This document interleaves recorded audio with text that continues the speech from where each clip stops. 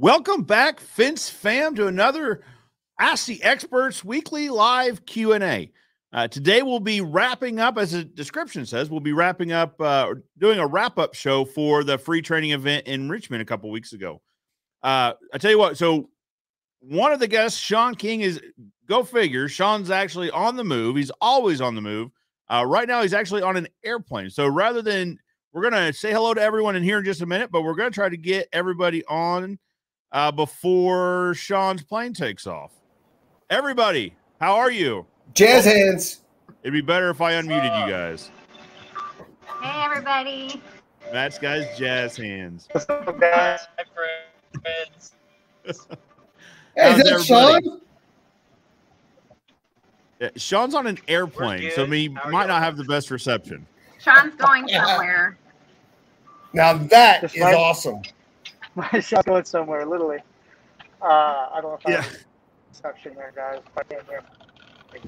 We can hear you. What's up, Shawn? Yeah, we can hear you. The video's just a little choppy, but that's fine. So, Shawn, let's just get right into it before they make you shut your phone off. No, it's fine. Let's get into it before they make you shut the phone off. What was your perception of the event? How do you think it went? So, like last time, it was a successful event here. We had a lot of people there that really were engaged. I mentioned that the event was so cool to see so many guys engaged by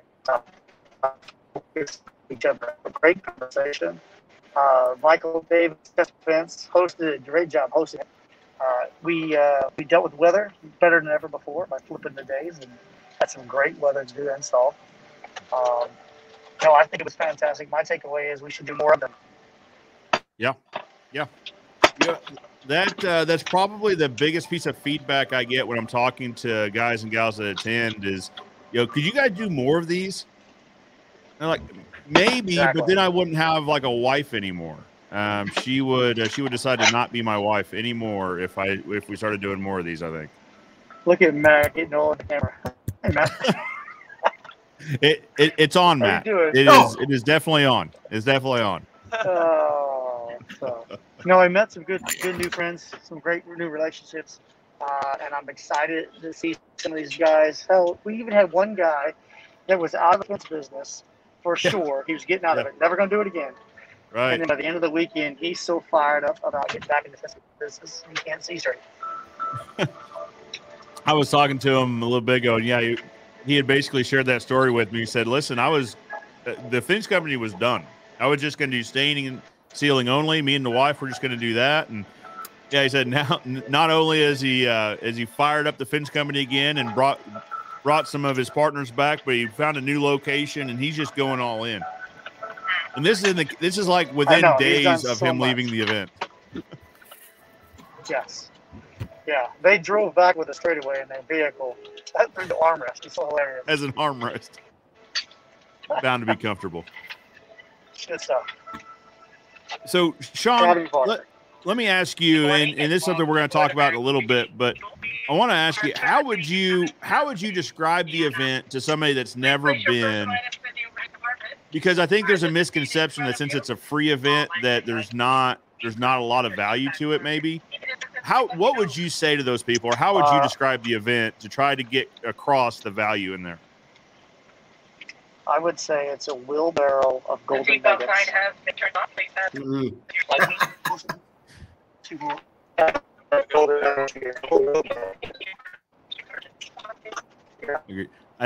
Shawn, I think we're going to lose you here. It sounds like the flight attendant's telling you to turn the phone off, maybe. By the way, when he says a wheelbarrow of golden nuggets, I agree with him 100%. I felt like I got a wheelbarrow of golden nuggets. Well, Matt, that's a great point. I was talking with one of the attendees about it, and they said, well, it's a free event, so you guys don't get paid. I said, well, no. And in fact, we pay to get ourselves there and to do all that. It's like, okay, so what's in it for you guys? Like, what do you do it? And that's exactly what I say, Matt, is like, listen, just as much as you learn and you get experience and you get golden nuggets, we do too. Because it puts us around each other and it puts us around guys that have new ideas, right? So I learned just as much from you guys, the fellow speakers, as I do from the guys I'm chatting with at the event. Hey, and a good friend of mine once told me, I think his name was Joe, that high tides raises all boats. That's right. That's right. And that's true. It really does. Oh my goodness, Caleb, have you been working out, dude? Look at them pipes. We might get banned. You're not allowed to have guns on YouTube, so that might get us kicked straight off of here. Well, Joe, it's a whole other status level when you get banned, so I'm looking for that. Could be good. But yeah, Matt, that's the thing is, a rising tide raises all the ships. So if we can elevate the fencing community as a whole, right, the industry, whatnot, we're all better for it. So, I really feel like we're finding and teaching and training up the future fence leaders. And future could be in the next couple of years. It doesn't have to be long term, but yeah, I think. Well, what you're creating, I think there's so much potential there. Forum. Yeah, you guys, we're creating a forum, so that's the magic of having 5 guys in the room instead of 2, because Matt's going to ask a question you didn't think to ask, and Joe's going to answer it in a way you wouldn't have answered it. Right. And it just, you pass it around, and that's just. Yeah, that happened several times, right? When there was a question and one of us answers it, but then that sparks someone else to say, oh, you know what? Yeah. And then everyone kind of builds and complements each other, when we're talking about hard questions or hard problems in our business. I love it. Yep.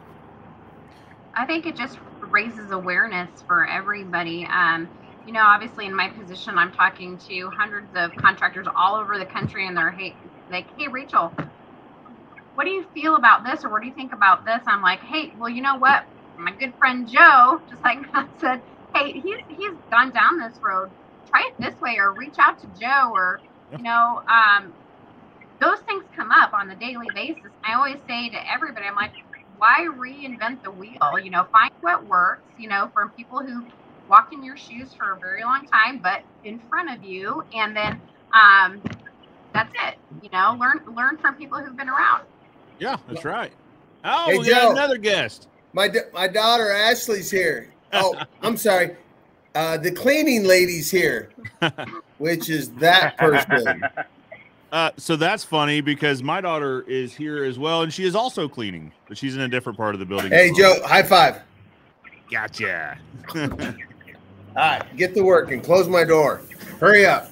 Take out the garbage. Start vacuuming. Right. Don't vacuum. Make the floor shine. She got some gates to build? Yeah, I'm going to have her welded next. Yeah, the fabrication shop's way behind. But yeah, that's the thing is, so I think there's one of the problems, and I'm going to say like the royal we, like the university has, is that there's a misperception that since it's a free event, there's going to be a lack of value maybe, right? So, because people attribute value to dollars, and we need to figure out a way to try to get through that, right? Because I think the number one piece of feedback we get on a regular basis is that there was so much value, like you guys should charge, right? Or there should be a dollar amount, and everyone has a dollar amount in their mind, but to at least show that there is value here, right? And I think actually it does cost a dollar amount, Joe. You have to take time off of work. Yep. You have to get in a plane and drive. You have to go there.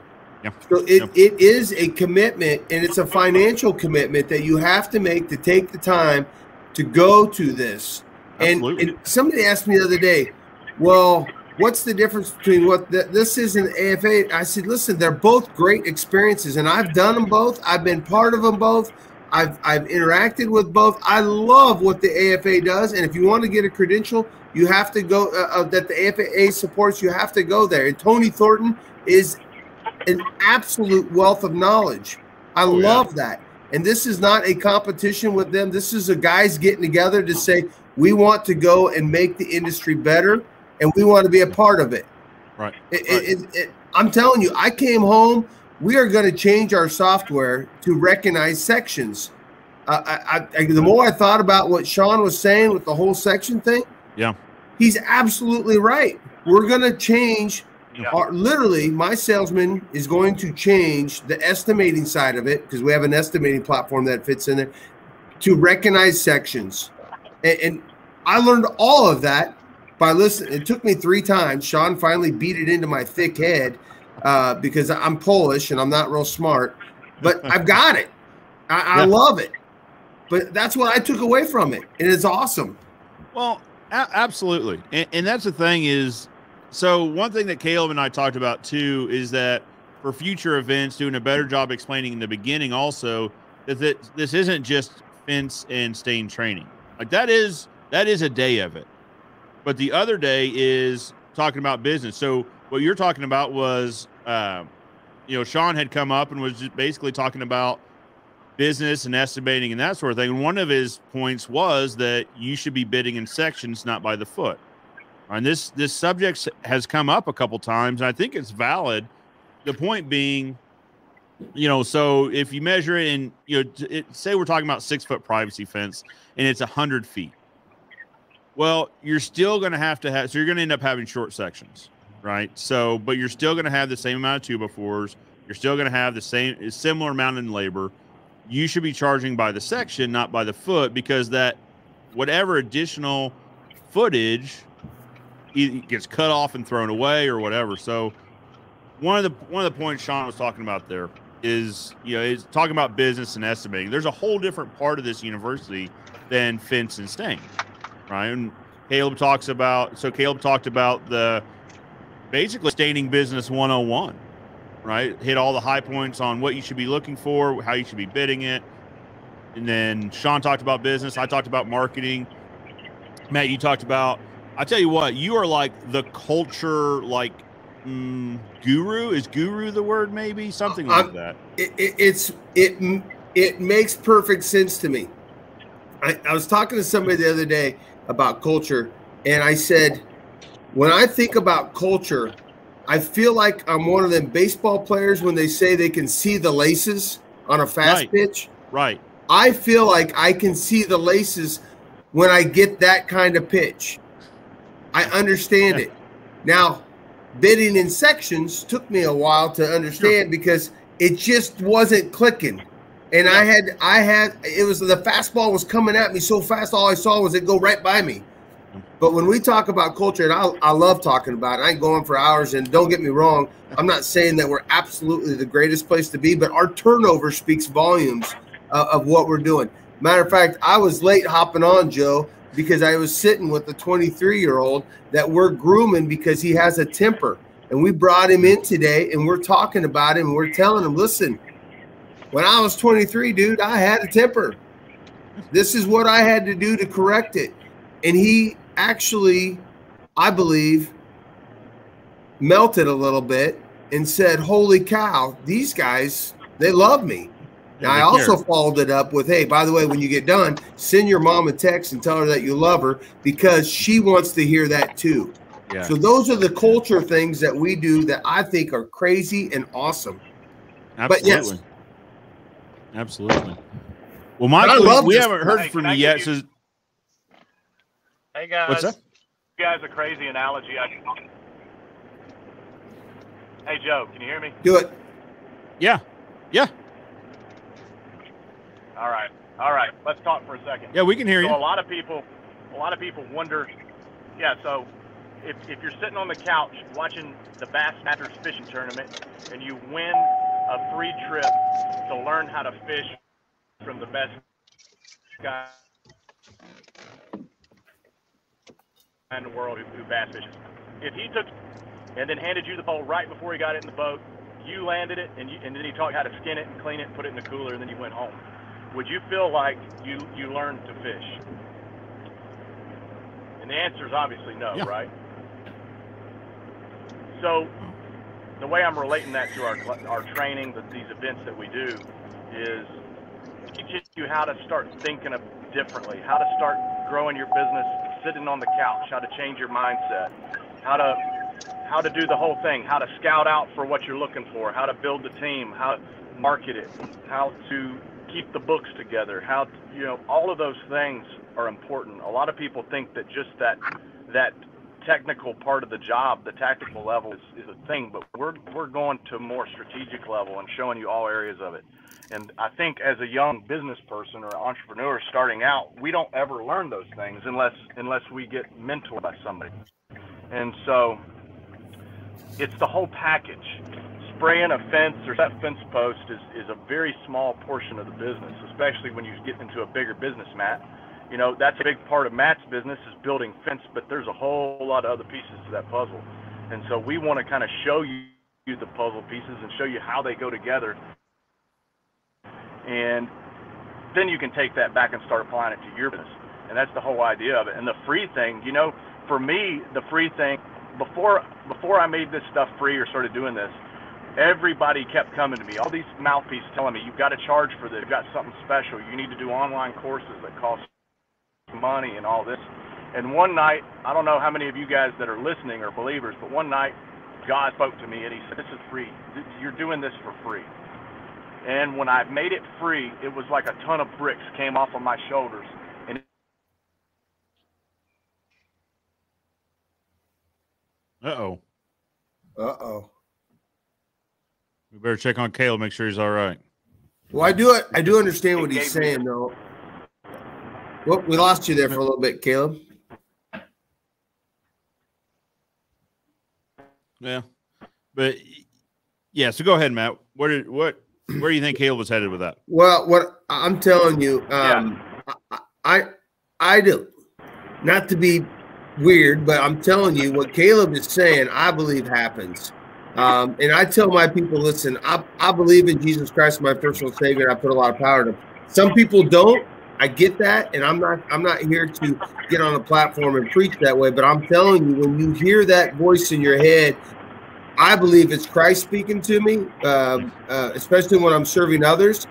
Don't get me wrong. Sometimes I hear that voice in the head, and it's Matt trying to be cocky and arrogant, which I'm trying to tame down in life and understand and be more open. But what Caleb's saying is that he's given a gift to people by inviting these different people and pulling them together. I feel honored that we get invited once in a while. Rachel and I love going and hanging out with you guys, and I love it when we sit around afterwards and talk about things because I feel like I learn a lot. And you know, Caleb and I, we've talked about the spiritual part of the industry a lot.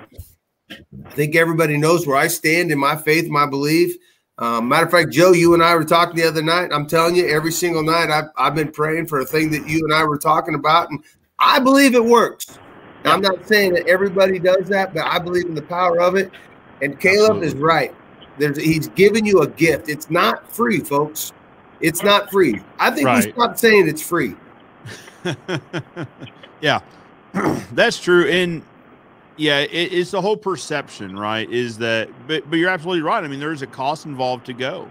I mean, like you said, there's folks from all over the country there. You know, there was, you know, obviously Georgia. There's some folks from Georgia here I see in the chat. There's folks from all over.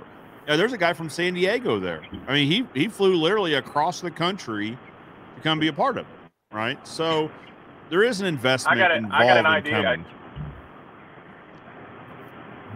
There actually should be a fee for this class, and here's what the fee should be. The fee should be you tell a friend, you get your butt down here, you tell a friend about it, and then when you're able, you help the next person. That's the fee. Yeah, makes sense. You know, Caleb and I have talked about the fee thing or charging for it, and here's what kind of terrifies us is that we know the impact this event can have on people, right? In the Chesterfield event in Richmond, there was 2 to 3 contractors that I've talked to. Obviously, we're talking about you know, the contractors out of Georgia that had shut a fence company down, and now they're back to they're stoked the fire and they're back in it. They found a location and all this. You know, we see this, right? But what terrifies us is what happens if we could have reached somebody, but they didn't attend because they couldn't afford it, right? That you put a $1,000 price tag on it or a $500 price tag, and that's too much for somebody and they don't attend. And you just missed your opportunity to sit down at the table with a future fence leader, right? Like that's nightmare type stuff. Yeah. So I think ultimately that's why the event is free and will continue to be free, is because we need to find the people with the fire and have them come to the training. I love it. Michael, what say you? You've been sitting patiently waiting for a while. Oh, I'm just hanging out. How y'all guys doing? So Michael owns Chesterfield Fence there in Richmond. They hosted the Richmond training event. So first and foremost, thank you. It was a great event. Absolutely. Oh, I appreciate y'all coming. It was an awesome time, and I definitely saw the same results. Just a ton of people were learning, and personally, I've learned so much in the past 7 to 8 months just from being around y'all guys that every time I come to one of these events, I gain more knowledge. And like Matt went over the sections, it took me a while to get that as well. I didn't get it at first, the first time I heard it, but now our company's starting using it, and I'm so happy to hear that he's doing mySalesman. I want the industry to use sections because it only makes sense. So, there's so much golden nuggets involved in all these. If you don't come, it's just you're killing yourself. Well, and I think the big thing too is you have to be open to receiving that too. Oh, right? Absolutely. Yeah. You just have to be. You have to You come have with to that be mind. open-minded. And I'm not saying that people don't, but the ones that come and that are just ready to open up and receive whatever's being talked about and taught, those are the people that leave with a fire and really end up doing well. Absolutely. There's so many issues that we always go over, different subjects. If you have any issue with your business, someone there will have a solution or at least a suggestion that you could try out. And it's just so much, like you said, an open forum where if you have any kind of question, what kind of truck should I use? What tires do you use? Just the little things like that just save pennies, and those pennies add up to making you more successful. Oh, absolutely. Well, and that's the nice thing about the structure of the event is every speaker is pretty much, they have, a short time to talk and to teach. And then there's always an open Q&A after, because you never know where that conversation is going to go. So if you're flexible and you let it go where there's a problem, or let someone bring up a problem and then just feed off of that, I think that's where the value is. We're missing Sam. Well, so Sam had popped in. It looked like he was riding his bike. He was getting a workout in, is what it looked like. Dude, so hopefully he'll be back with us. You're not hardcore unless you live hardcore, Sam. Well, that is the truth. That guy, he is a maniac for sure. So Matt was talking about how we learn at these events too. So Matt's got his Go Big Red hat on. But so talking with Sam is one of the gold nuggets I had picked up. It's just, and this is the second event that I had talked with him there, and you get a little bit, but sometimes it takes a little bit too. But just to bring things back around, I think the speakers get just as much as the attendees do out of this. I really do. Absolutely. Let's go through and say hi to some people. There's some people who've been waiting patiently in the chat. Bam Bam, what is up? Bam Bam, what is up, Bam Bam? Hey. He never stops working. I believe that. Adam Sims with Freedom Fence is here. Rowdy Bowdy. Alan Moffat's here from Scotland. What is up, Alan? How are you, sir? Yeah. It's evening there. It's kind of mid-evening. Scotland? Or early Did it say Scotland? Yeah. I tell you what, there's a bunch of UK folks that tune in here. Is that south of Missouri? Scotland, it's actually up by St. Louis, so northeast Missouri. Yeah. Totally makes sense. Adam Sims says, what a crew. Hey, Adam. Uh-oh. My little man Jackson says, hi, guys. It's awesome. He probably said that as he was hitting the phone with the truck, if I know him. Adam was there. Adam says, I was there. The event was the who's who of fencing. Unbelievable classes and instruction with game-changing methods and approaches. Awesome. I think so. So talking about methods and approaches, I think that's the other benefit here too, is that you get 5, 6, 7, 8, 9 people that all do the same thing in a little bit different way. Right. So, well, in talking again, to bring up the panels versus feet or the sections versus feet is, can you do it by the foot? Sure. Is there a more efficient way that is ultimately better at, estimating your true cost? Yeah. And so putting us all in the room where we all figured that out is kind of the name of the game. You get all these different methods and approaches, and so you can try to figure out if your approach might need, tweaked a little bit. Right, Joe. And I want to just elaborate just that on a little bit. Yeah. And when Shawn was picking up that post counter, he was just leaning over. Not every fencer is a CrossFit trainer, and people should probably worry a little bit about their back. And so, Matt jumped in a little bit just to show them how we do things. Again, just like everybody says, this is just how we do it. Just something to think about. We're actually laying the post pounder down, moving the post until you use your legs to pick that up. Just so kind of watch out for nothing getting pulled or torn or anything like that. Shawn just lifts it up. Boom. There you go. But Rachel, are you saying that I'm fat? Yeah. Now listen, when you say we can't all be CrossFit trainers, who are you talking about, Rachel? Well, Shawn does the CrossFit. Yeah. No, Joe, you teach the 5 a.m. class though, don't you? Well, anyway, so rude, Caleb. No, and Rachel, that's kind of what we had talked about through the weekend, right? Is that this is the way that works for me. You'll likely have to modify it to work for you, right? But this is the overall idea that we're looking at. Absolutely, Christy. Oh man, I'm horrible at names, Christy, and I'm so sorry. I'm gonna guess Bocher, maybe. So sorry. Hey, But Christy with Chesterfield Fence. Oh, so Michael, you know Christy then? Yes, that's our. Did I butcher that? Is it Bocher? I'm not very good with last names. I think. Okay. That's what I should have said. That's what I should have said. I'm not very good. I still can't pronounce one of our Joise, but every time I say it, it's not correct. So we call him Yoshi. Yoshi. Yeah, there you go. Adam, this was a comment about Caleb's gun show he's got going on. That's what I said. Caleb's showing off. Yeah. Well, me and Matt, they did tell us that we weren't allowed to wear cutoffs because our guns would definitely get us banned. Right. For sure. Mm-hmm. Look, it's Saturday. Sun's out, guns out, Caleb says. Active Dad's Rule says, my brother Joe, hope all is well. Same with you. Yeah, so that's the thing is, sometimes in these events you take away one or two golden nuggets. I kind of share Shawn's sentiment that for whatever reason, the Richmond event had the right people at the right place, at the right time. Like I really felt, like I had a wheelbarrow of golden nuggets coming back with me. Yeah. It was a little bit from everybody, right? Like that was the great thing was that I took a little bit from everybody and you just keep on learning. You never stop growing. Like that's the thing that the day you stop growing and the day you stop learning is the day you start falling behind. I really believe that. Right.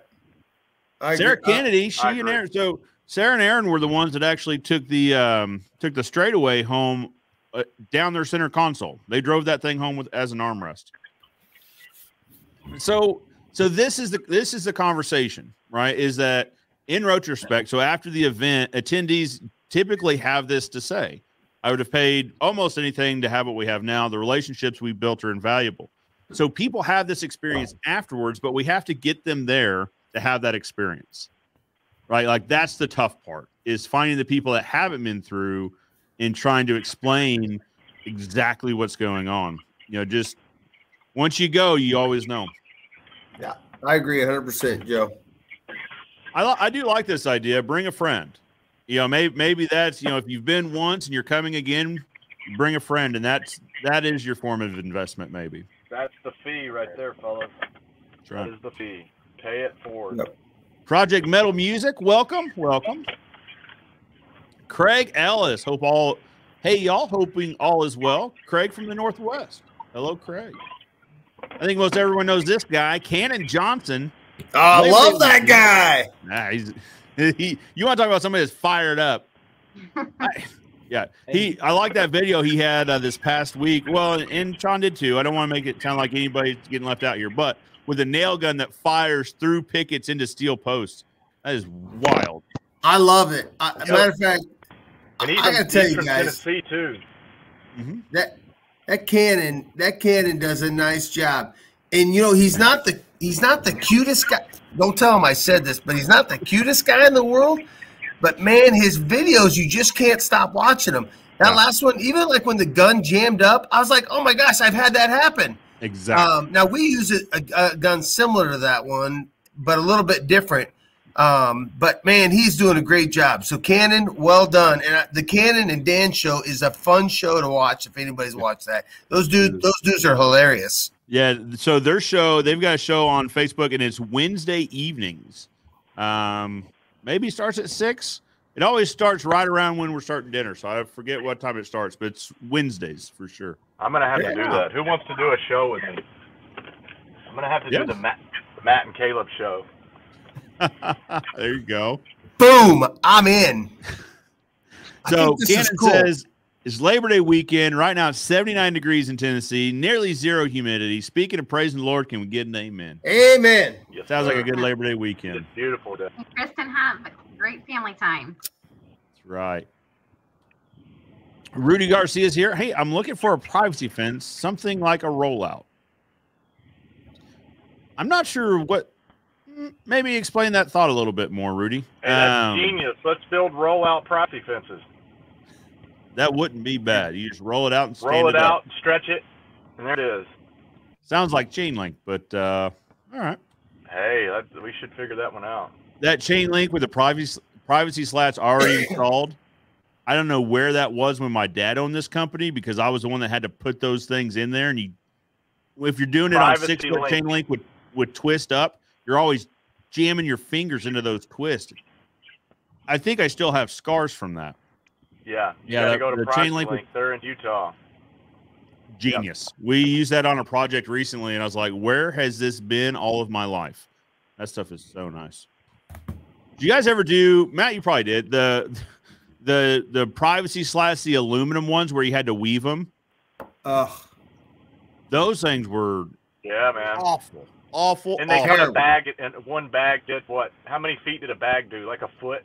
Yeah, like 0.2 feet to the bag. I was going to say like 7 inches or something. Yeah, and it was like razor blades. Like, I got an idea. How about we make privacy screen out of razor blades? That would be a great idea. Oh, all right. Oh, wait, we didn't say hi to Rudy. Sorry. Rudy Garcia from Tallahassee, Florida. Welcome. Hi, Rudy. Colin, what is up? Good morning. We know this person. Chelsea's here. Hi, friends. Hello, Chelsea. Chelsea. Oh, hey. Yeah. You Caleb, put a shirt on, dude. Stop showing us all up. I know, right? Making the rest of us look bad. How dare you? Hey, by the way, today I'm going to go up, and watch my daughter play her senior year in college soccer. Oh, wow. Congrats. You better believe it. It's her senior year. She'll graduate in December. Oh, I started having kids when I was about 12. So really, I'm only about 40. Right. And you look good for that, for sure. I color this. You're Polish. Polish people are hard to kill. Well, I am Polish. It doesn't come through it in video, but I've got some gray coming through in the beard. What I tell people is I dye it gray so that people think I'm more experienced. You know, like I'm wiser. That's what it is. You dye it because it makes you look wiser. Craig says he's installing his own fence with awesome help from all of us. Craig, best of luck. Let us know if you need any help. Absolutely. Kevin gave Cannon an amen. Shawn says, another thing to note, due to the structure of the classes, I believe no 2 classes would be the same. Every time we get together, new stuff comes out. Don't just come to one training. Attend every one you can. I think that's a great point. I go to all of them, man. I do. Yeah, it's just because the structure is the way it is. Like I said, we talk. Each of the are we called instructors? Like the speakers. There you go. Well, you never know what's going to happen. Well, no, because jumping on a chair. We'll speak for 15. You just never know what could happen. Matt, I don't think your work comp guy wants to see you doing that. Like, I don't. Maybe he does. I don't know. She does. I'm very safe in my acrobatics. Only do that if you're a trained professional, right? Exactly. But no, yeah. So Shawn's point I think is accurate in that, the speakers speak for 10 to 15 minutes or 20 minutes, or if you're Sam, they speak for a little bit longer than that because 2 hours. He's got so much information. But then you open it up for Q&A, and I really think like that's the value, right? Is the Q&A, because then it's solving real problems, right? It's answering real questions instead of just speaking on a subject. Well, hey, and Joe, and just to go move forward on that note, a lot of us in the industry or within our own company, we're cross-trained.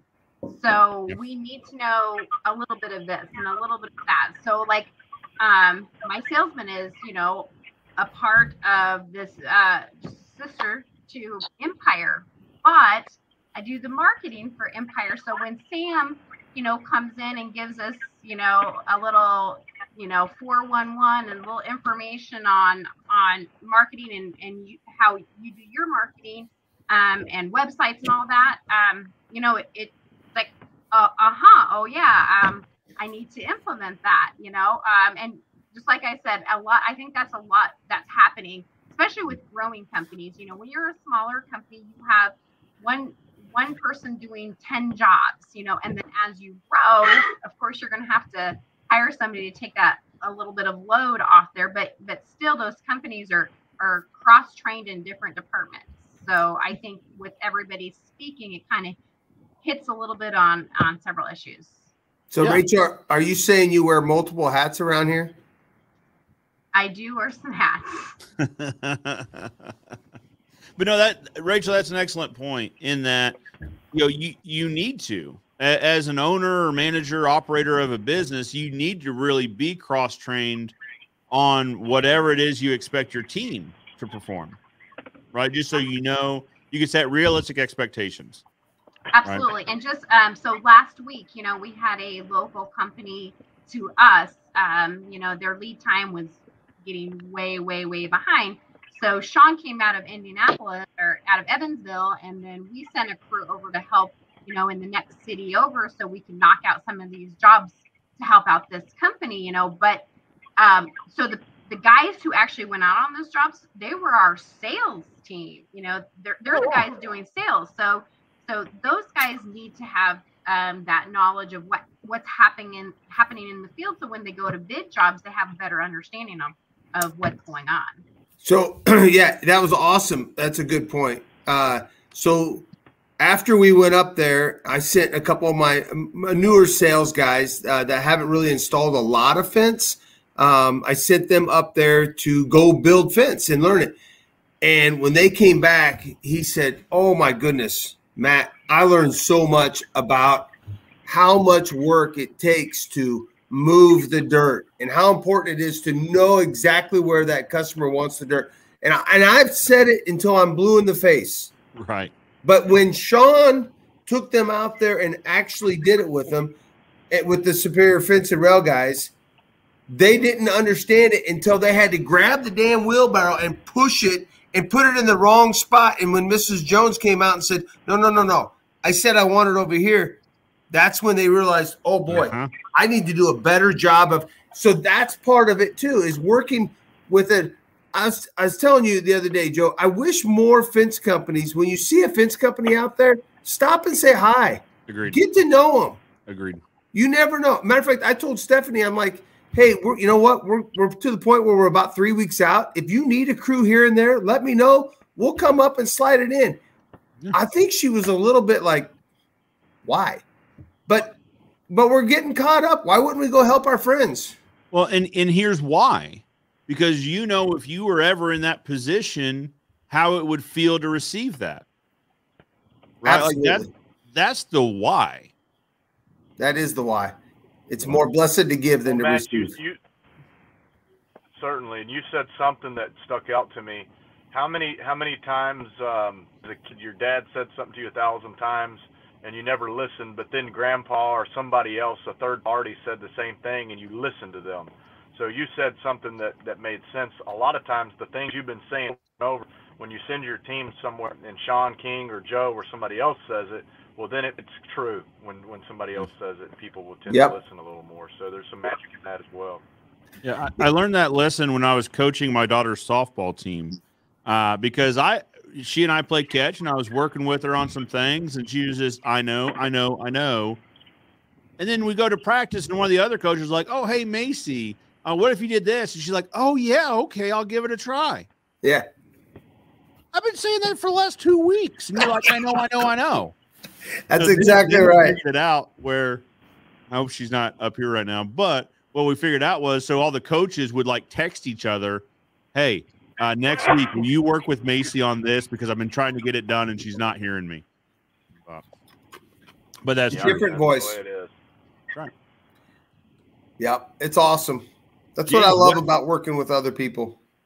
Well, it's a different perspectives, right? Well, and Matt, like that's why, I reach out to you when I've got a question or something, because a different perspective is always good. It's always a good idea. Another set of eyes on a problem could see a different angle. Right?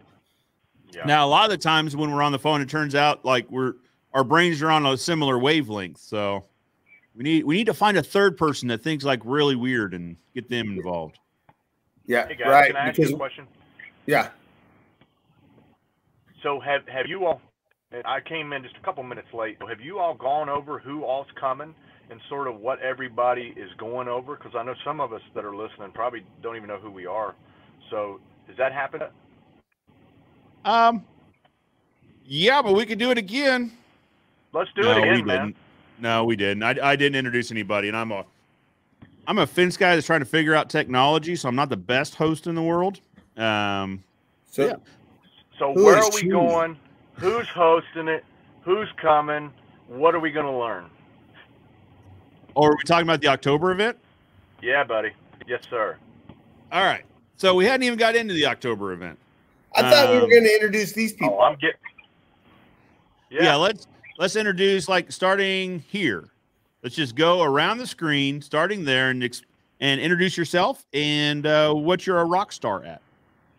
Well, I am Rachel, and I am the general manager for the mySalesman program. So that being said, we do have a fence company as well. So we've kind of mastered that whole workflow from cradle to grave with that customer, how we touch them and how we use mySalesman to qualify leads so we can stop running tire kickers, make sure that every moment we spend out meeting with customers, we know that there's revenue coming in, which is kind of important in our industry. It's just know before you go. That's our tagline. We want that information as a fence company before we actually go on site and spend time with somebody who never really intends to buy a fence from us, just wants some numbers, and that's what mySalesman does for you.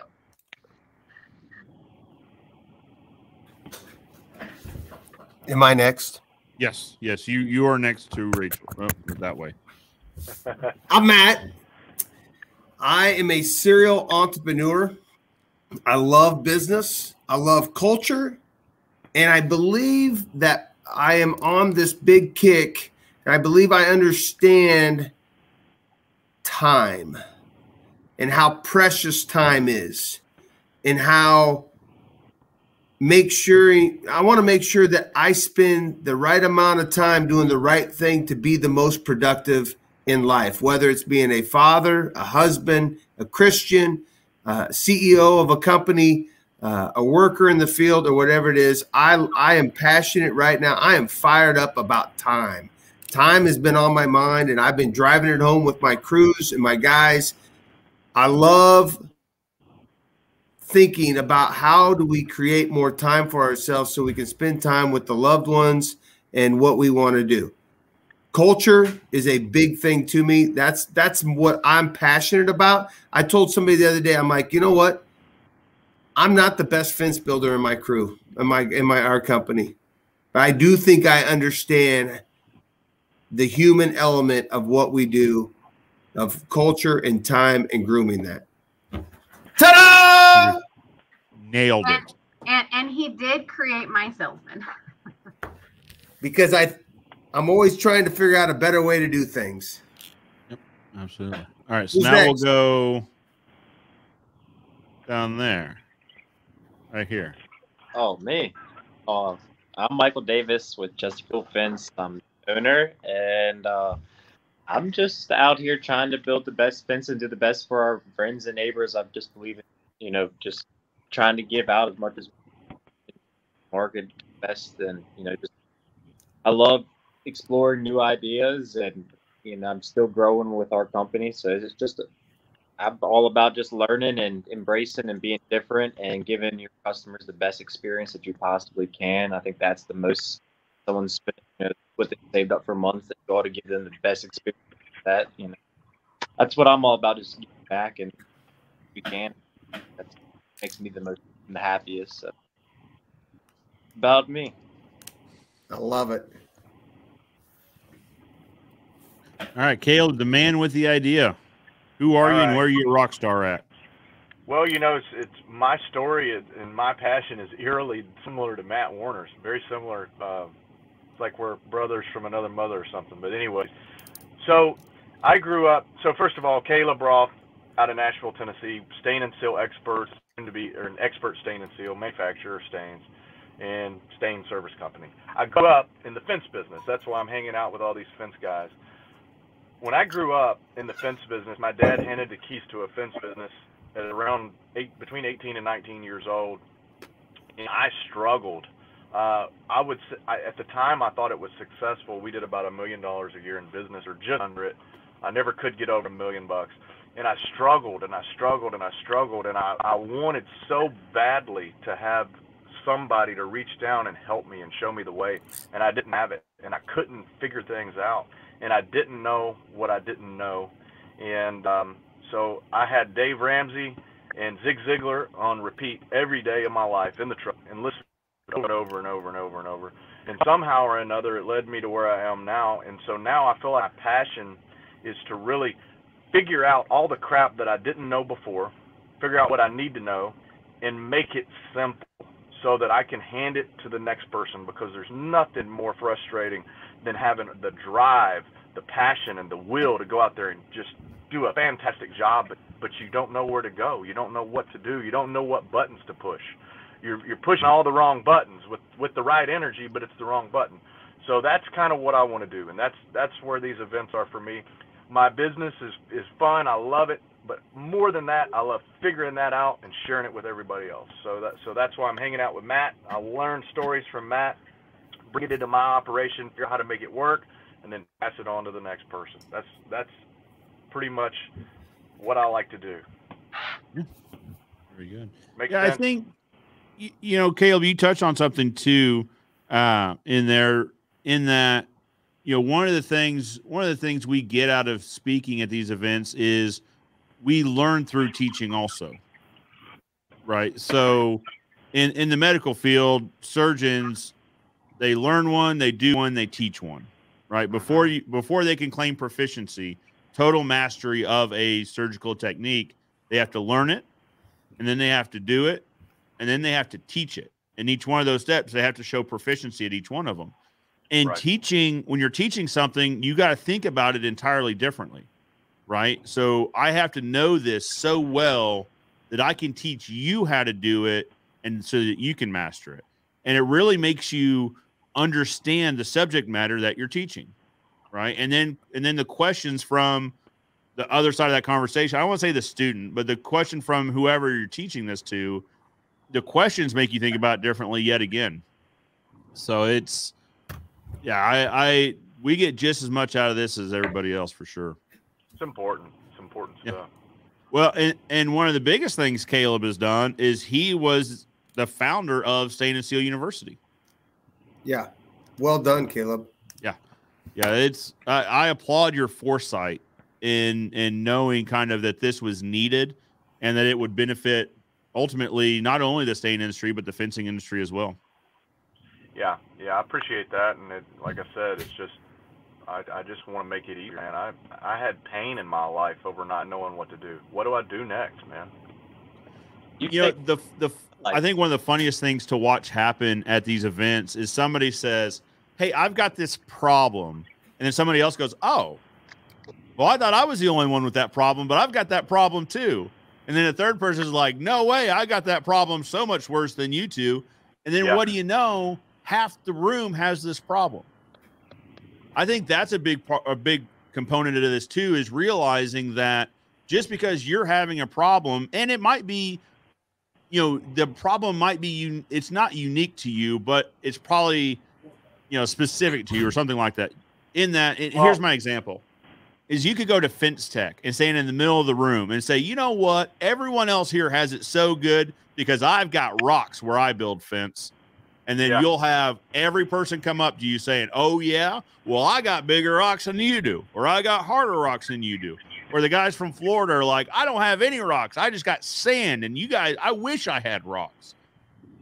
What you find out is like everyone has similar problems, right? They're specific to them, whether in this example, rock versus sand or clay. Clay's a big issue in some areas. And when you all distill it down, you figure out Tennessee does in fact have the hardest rock of any other state, lower 48, and that's just the way it is. But you can certainly claim that. But Joe, another thing is you talked about everybody who's got that problem, and then some guy stands up and he goes, I was in a similar circumstance, and here's what I did, and I turned it into a positive, and now I'm looking forward to that problem. Give me all those problems you got, because I'm going to turn it into some sweet cotton candy or something, And that's the way it is. So absolutely. Change your perspective. You get a paradigm shift. We are all on the same rock hurtling through outer space. That's just the thing. So does that mean we're all astronauts? That's a question I think about sometimes. Anyway. Mandy says it's good to see you all. Mandy, is it Elise? We'll keep it. We'll just go with that. Okay. She's incognito on Facebook. Okay. I'm with you. Perhaps an alias. Gotcha. Ideal Fences. Thanks for doing the shows. Getting our industry plugged in. I find knowledge a massive motivator. Looking forward to getting more plugged in. Just been busy working in the biz, not on it. That's fair. That's fair. That's what, if we're talking about the events, that's probably, 75% of those that are at the events, right? Are guys that are in the business. They just need to spend some more time working on the business. When is the next event? He's listening. That is a great question, Matt. So I'm getting my calendar out because as soon as I say the dates, they will be absolutely wrong. So we confirmed this recently. The dates are the 28th and 29th of October. So the last Thursday and Friday in October. Right here in Springfield, Missouri. So we've worked it out. So the venue, once you get to the venue, you don't even have to leave. So there's a couple hotels there, a couple nice restaurants. Across the street, there's an Applebee's and a Culver's. So you really have just all sorts of dining options. But they have a fence there on site that was professionally built by a local company. It was us that needs stained. So every year they get a bid for staining this fence, and it's a lot of fence. It's like 600 and some odd feet of fence. Every year they get a bid, and every year they don't do it. Right. So I was like, when we're thinking about where to have this event here locally, I was like, I know exactly the place. It's a nice hotel. They've got a nice restaurant. They also have I don't know if you'd call it it's not a convention center. They've got a bunch of rooms that can hold a lot of people as far as training rooms and stuff like that. So this couldn't be a better option. And also they just got done building what they call Big Shots across the street. They own it. It's like a Topgolf. It's similar to Topgolf. So not only do we have the educational rooms, we got the rooms for the education, we got the fence to stain, we got food, which is always like, where do these people eat? And we got something fun to do in the evenings over at Big Shots. So it's an all-in-one, once you get there. And they even have shuttles from the airport. So for those of you that fly in, quite literally, once you get there, you don't have to go anywhere. So awesome. It'll be a good time. It'll be a good time. So, and we're still working on who's going to be there because I was supposed to do that this week. That was on my get this done this week.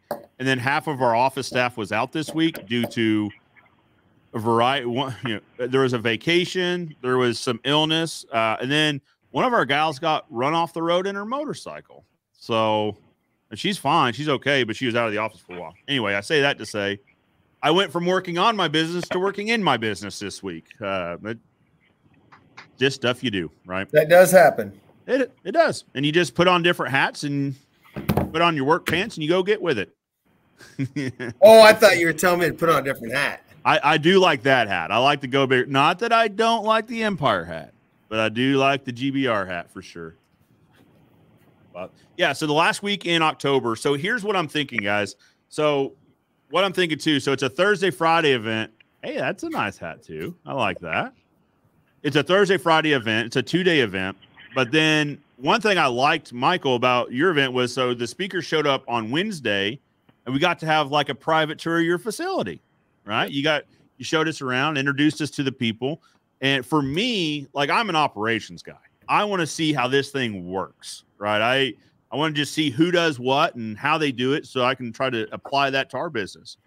So what I'm thinking is, for all those folks that show up Wednesday, the day before the event starts, we just host everyone over here at Ozark Fence. I love it.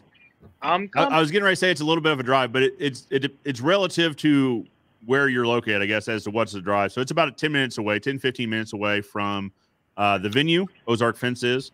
So figure, so this is what, okay. And I really haven't talked about this, but it's going to be fun. So typically once a month, it's typically the last Friday of the month, we have Final Fridays, which is all the team members. There's no production scheduled that day. There's nothing meaningful getting done, so that all hands are on deck. And then we do building improvement projects, or we do cleanup projects, because we went from, so Ozark Fence last year operated out of roughly 1,500 square feet. Ozark Fence now is about 14,500 square feet.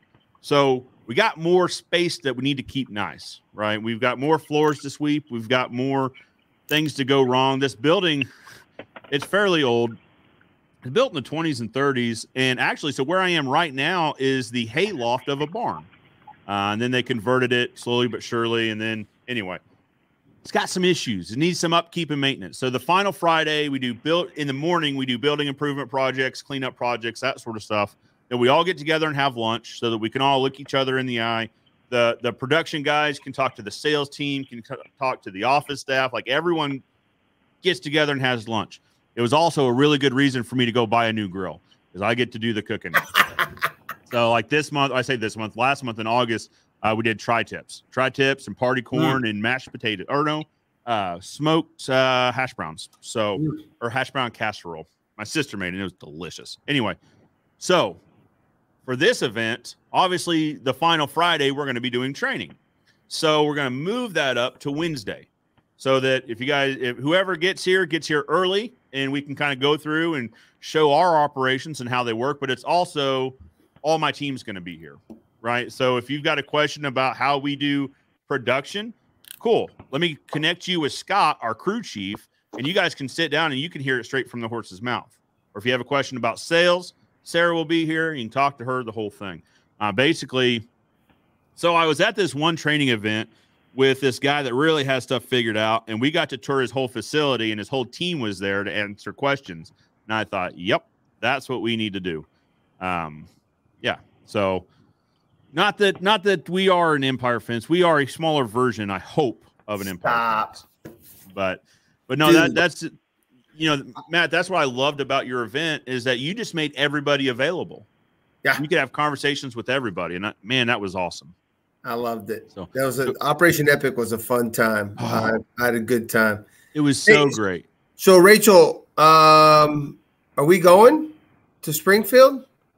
Well, I think we might have to divide and conquer. Oh. Hey, I'm springing this on you guys. Like I said, I was supposed to get this done before. Okay. We can do like Wednesday, Thursday. We need to be out in New Jersey on Friday, Saturday. Okay. Just so everybody knows, Rachel's actually the boss. I do whatever she says. That's the best way to have it. Like I tell people all the time, I am not in charge of my calendar. If you want to talk about like my personal calendar, you talk to my wife. If you want to get on my work calendar, you need to talk to my admin, because those two people work together to make sure I'm pointed in the right direction at all times. Hey, by the way, Joe, I love the idea of doing the once a month thing. That's a great idea. I need to do something a little bit better. We just had like an appreciation day that we do once a quarter. But I love the idea of that, of getting everybody together. One thing that I have done over the years is every year I try to pick a major project. This year it was building a pond. We're building Lake Mallard. I think I told everybody about it. And here's what I do is I try to make it something really cool, and I give it a title like Lake Mallard. Everybody knows around here when I'm talking about Lake Mallard, everybody knows exactly what I'm talking about. And then I try to get as many people involved that I think it gets them out of their comfort zone, so I can get them going on. But I just do that once a year. I wonder if I can make that like little mini versions of that once a month. So I'll tell you where we came from on the monthly meetings. Honestly, Matt, we're trying to get closer to your Monday morning meetings. Oh, right. We can't do it every week. Just we can. It's not that we can't. We can. But for us, it makes sense to do it on a monthly basis. And so the other part of this day, so we have lunch together, and then that afternoon we spend a couple hours talking about, so Sarah talks about residential sales. What did we sell this month? What do we have outstanding? What do I think is coming down the pipeline? Commercial, my dad says, what do we do this month? What's coming up next month? What's coming down the pipeline? And then production talks about, what they got produced this month, any roadblocks they had, that sort of thing. So we can try to help them. They say, so one thing that came up a few months ago was, hey, we're consistently like 15 pickets short. Now we bring extras with us, but I notice on the work orders, it's always like 15 short for some reason. Well, what we figured out was with Postmaster Post, you have to account for the cover board. And our average project had 15 postmasters on it. Like, oh, okay. So we just know. But since we're all at the same table, having the same conversation, now Sarah's hearing that. And she's like, oh, you know what? I know exactly what that is. Okay. And she makes a note, and then it's fixed. Right? It's not, because what used to happen, and still kind of happens to a certain extent, is Scott, the crew chief, would come to me and he'd say, hey, I got this problem. And then I would go to Sarah and say, hey, we got to figure out this problem. And it almost becomes a game of phone tag, or what's that? The game telephone, where you start with one message and it ends up totally different, right? It starts out brown cow and ends up white elephant or something. Yep. So just because those two are on different schedules. So Sarah would be out of the office. So Scott would tell me the problem. Then I would meet with Sarah, and then we'd figure it out. This puts us all at the same table at the same time. We also talk about like overall revenue, what we did. We talk about the P&L. Hey, this is where the money came in. This is where the money came out. This is the money that we're left with to figure out what we can do to grow this company. Do you think this has made you a better company? Yeah, I do. I really, really do. Isn't it amazing when you get together? We have all this technology. We have email, text, blah, blah, blah, blah, blah. And we think that we're communicating when we're doing that. Yeah. But I'm telling you, I've said, people have asked me, when did things turn for you? And I said, when I implemented that Monday morning meeting, and I made it a commitment that we are doing it every single Monday, folks, whether it rains, it snows. We're not going to meet this Monday. We're going to meet Tuesday, but it's the Monday morning meeting. It's just on a Tuesday, but we do it every single week. And I talk about a leadership topic, a life topic, and a safety topic. And then I also give them a chance. If you have a bitch or a gripe, bring it up now. Yep. Let's talk about it. And I'm telling you, it has changed. And so many people are like, oh, man, you don't understand. We just can't do that. And I'm like, what part do I understand? We travel in every single state other than California, which is actually kind of like another country. So we don't go there. But we are in every single state, and we still pull it off. And it's tough, but you have to make a commitment, which is my soapbox about time. Be deliberate about your time. Yeah. Make it valuable. Anyhow, I'll shut up now. But I think that's a great idea. Yeah, so we've only been doing it for 3 months, 4 months maybe. Well, maybe it's been less than that. It's been at least 2. It was after you and I talked at some point. Maybe it was before Epic, but when the Monday morning meetings is really what I'm trying to emulate here. And, and after talking with Caleb about his meetings, now it's more structured because it used to be just free flowing. We used to just talk about stuff and then now it's more structured. So it's up on the whiteboard. Here's what we're going to talk about. But yeah, so, complaints and suggestions is one of the bullet points. Who's got a complaint? Who's got a suggestion? Because sometimes people don't want to say they're complaining, but they are suggesting something, and that's fine too. Like, let's talk about it. What was really cool this month is we also have brag. We have a brag time. Who you want to brag on? And so then my sister, sales was bragging on the production guys because we had just gotten out of a week of 95 to 98 degree weather, like real weather. So you get humidity and all that on top of that. I mean, it was dog days of summer for sure. So she was bragging on them. She's like, guys, I saw what you guys got produced last week or the last couple of weeks. And I want to say bravo because it was on par with what we produced in the weeks where the weather's nice. So you guys didn't slow down.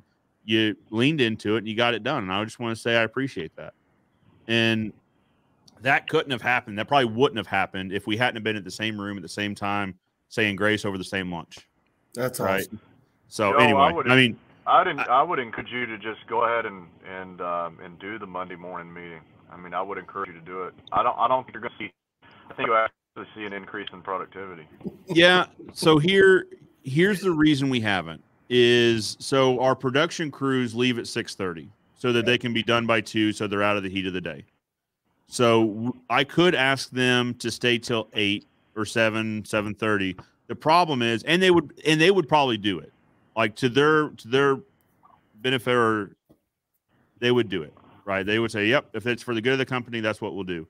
The problem is, then I'm asking them to go be out till 4:35 in the heat of the day. You know what I mean? So that was a tough one.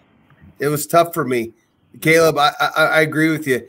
I'm telling you that one hurt me because I like to get up. I'm a farm kid. I like to get up early, crank my stuff out, and try to get done at a decent time. And I don't do well in the heat. If you don't notice, I'm not real skinny. So, but I'm telling you, I had to decide. Plus, I want to see everybody's eyes. Yeah, so when they stand around, I tell them, look at me. Don't hide behind somebody. I want to see their shoulders. Is somebody like this or is everybody like this? Because if they're like this, I want to pull them off to the side and say, hey, you okay? Yeah. You good? I like that. I mean, it's just, Joe. Yeah, you're right. It's a commitment. Yeah. Go ahead. I'm sorry, Caleb. We have our office staff come in early to make the meeting for us. That way we can get, it's one day a week. The office comes in early. They normally come in later. We have them come in early, and it's a big deal. And one thing that we do that I learned from a guy on the West Coast is we start with a Bible study. Bam Bam, who you saw earlier, he teaches Bible at his church, and he teaches it's about a 12-minute Bible study every Monday morning. We pray, open with a prayer, and then we do a Bible study. And then there's a couple new things I'd like to tell you about. I don't know how they're yet, but there's some new things I've added in my meeting. I start the meeting with good news. Anybody who has good news, personal or business, let's hear it. And that kind of puts everybody in a good mood. Then we do all the same stuff you guys are doing. We talk about the numbers. We talk this. We do the training. And I implemented the life skill that Matt does. And I taught handshake last Monday, the basic thing, handshake, and stole it right out of Matt's book. And then we end with 2 things that I just started doing. I think it's going to make who, what, and when. Who said they were going to do what and when? And we make notes of that so that, all these things covered in the meeting, I'm going to do this, this, this, and then it doesn't happen. So who said they were going to do what, and when are they going to do it? And then the last thing is we have everybody end with a word or a phrase. are you feeling, whatever. But what does this meeting put you in the mood of, word or a phrase? And you talked about putting it on the board. I actually have it on a paper. So every part of my responsibility, and I'm accountable every week to make up a new meeting, put the things on here that I want to cover, and have everybody sign in. And then on the back, I have, this has evolved, but the number one thing is, did you have a good week? Why? Everybody knows if they had a good week, and if they didn't, and then I put on their why. And then I have 6 questions, and you can answer one or all. But one is, what should Stain and Seal experts start doing, stop doing, and keep doing? And then below that is, what can Stain and Seal experts do to increase revenue, to save cost, to cut expenses, and what was the last one?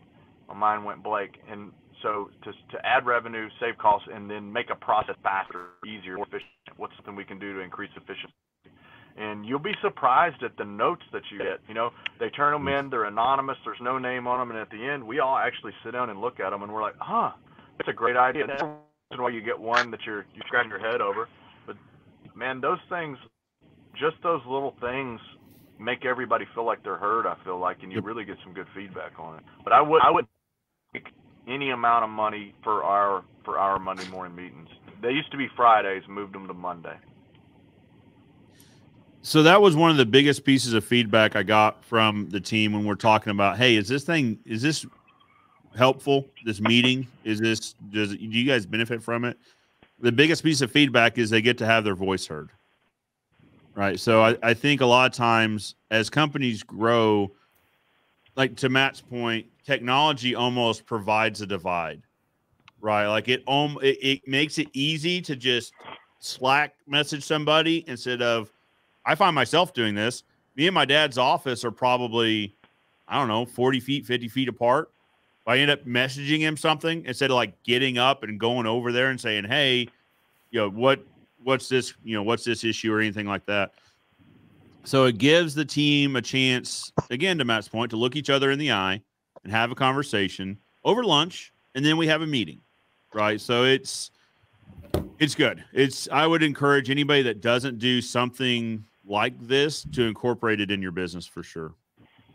The scary thing we started doing was the P&L. Like that, not that scary, I guess, but a lot of people kind of looked at that sideways. So here's what I want to take away. So everybody that's watching on this channel, Joe, I want everybody to understand what the university is all about that Caleb does. Yeah. So right there, we just heard your what you do. Caleb, we just heard what you do. And then I kind of gave what I do. And what works for me might not work for Caleb. What works for Caleb might not work for Joe. But I did take away one thing that Caleb said, and I took away one thing that Joe said, and I went, I wonder how I could implement that. That's what this is all about. That's what I think getting a forum together like this and talking about. And Caleb, we've talked about this a ton of times. And then what's even more fun is then when you dive into it at the university and afterwards you're standing there, somebody might come up to me and say, hey, tell me about your life skill. What do you teach a life skill?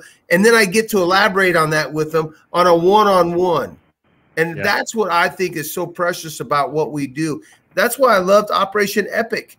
I had out bag toss and I had out washers and all these games, and we had music playing and we had libations. We were all hanging out and having a good time.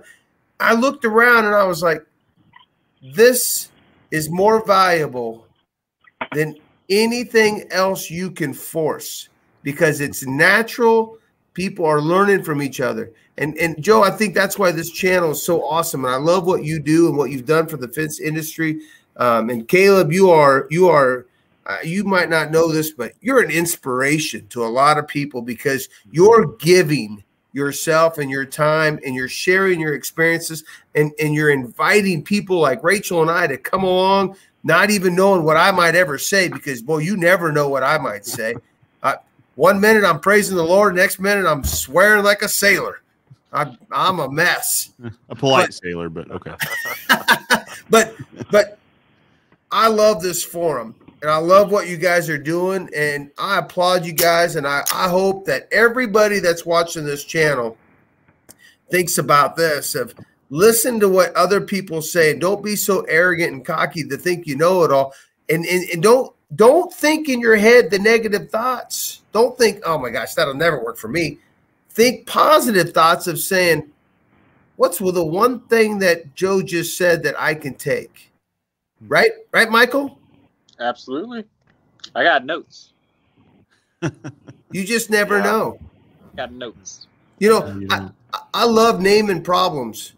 Every time we have a problem, whether it's a good problem or a bad problem, I name it. And then everybody knows what I'm talking about. Well, I heard a guy on the in Oregon talk about that once, and I went, what the heck are you naming your problems for? You're not, now you're giving it ownership. And I went, aha.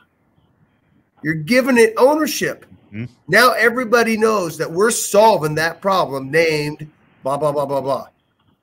Yeah.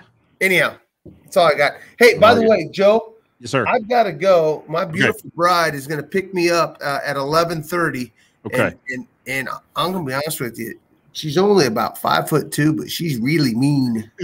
We've got that in common as well. But so I'm going to probably jump out at some point in time. But I want you guys to know from the bottom of my heart, I appreciate you guys, and I loved going out to Virginia. Joe, I love our friendship and how it's grown. And thank you for calling me this week so we can have it. You actually canceled me. You called me with a problem, and you canceled me through another problem that I was having. So thank you for that. Caleb, you're awesome, dude. You inspire me to be better in my faith and my walk. And Rachel, you know I love you like a sister. But I'm going to sign off. Peace out. Thank you so much for everything. Thank you, Matt. I appreciate you joining us. All right. Toodaloo. Oh, TTFN. You know what that means? Talk to you for now. Oh. Ta-ta for now. All right. Peace out, guys. See ya. All right. I tell you Rachel, what, Matt, we're going to have to count on you throughout the winter, though, for the video contest. Matt's left, so we didn't get to that. I know. So, yep. Yeah, that's – I need to be better organized. Rachel knows what he's going to say anyway, so. Yeah. Well, so let's talk about it. Let's talk about the video contest we had, because I posted in the Facebook groups, hey, tune in because we're going to announce the winner, and then like an hour and a half later we're getting to it. So maybe should have led with that. But so what was the contest? The contest was, so we announced it at the Virginia training event there at Chesterfield Fence. And it's one that I like to do kind of at each one of these. Matt makes a cameo. It's a contest I like doing at these events. And so what I talk about is basically video marketing, and it is, you should be the face of your company, right? And you should be the one answering the questions that get asked every day.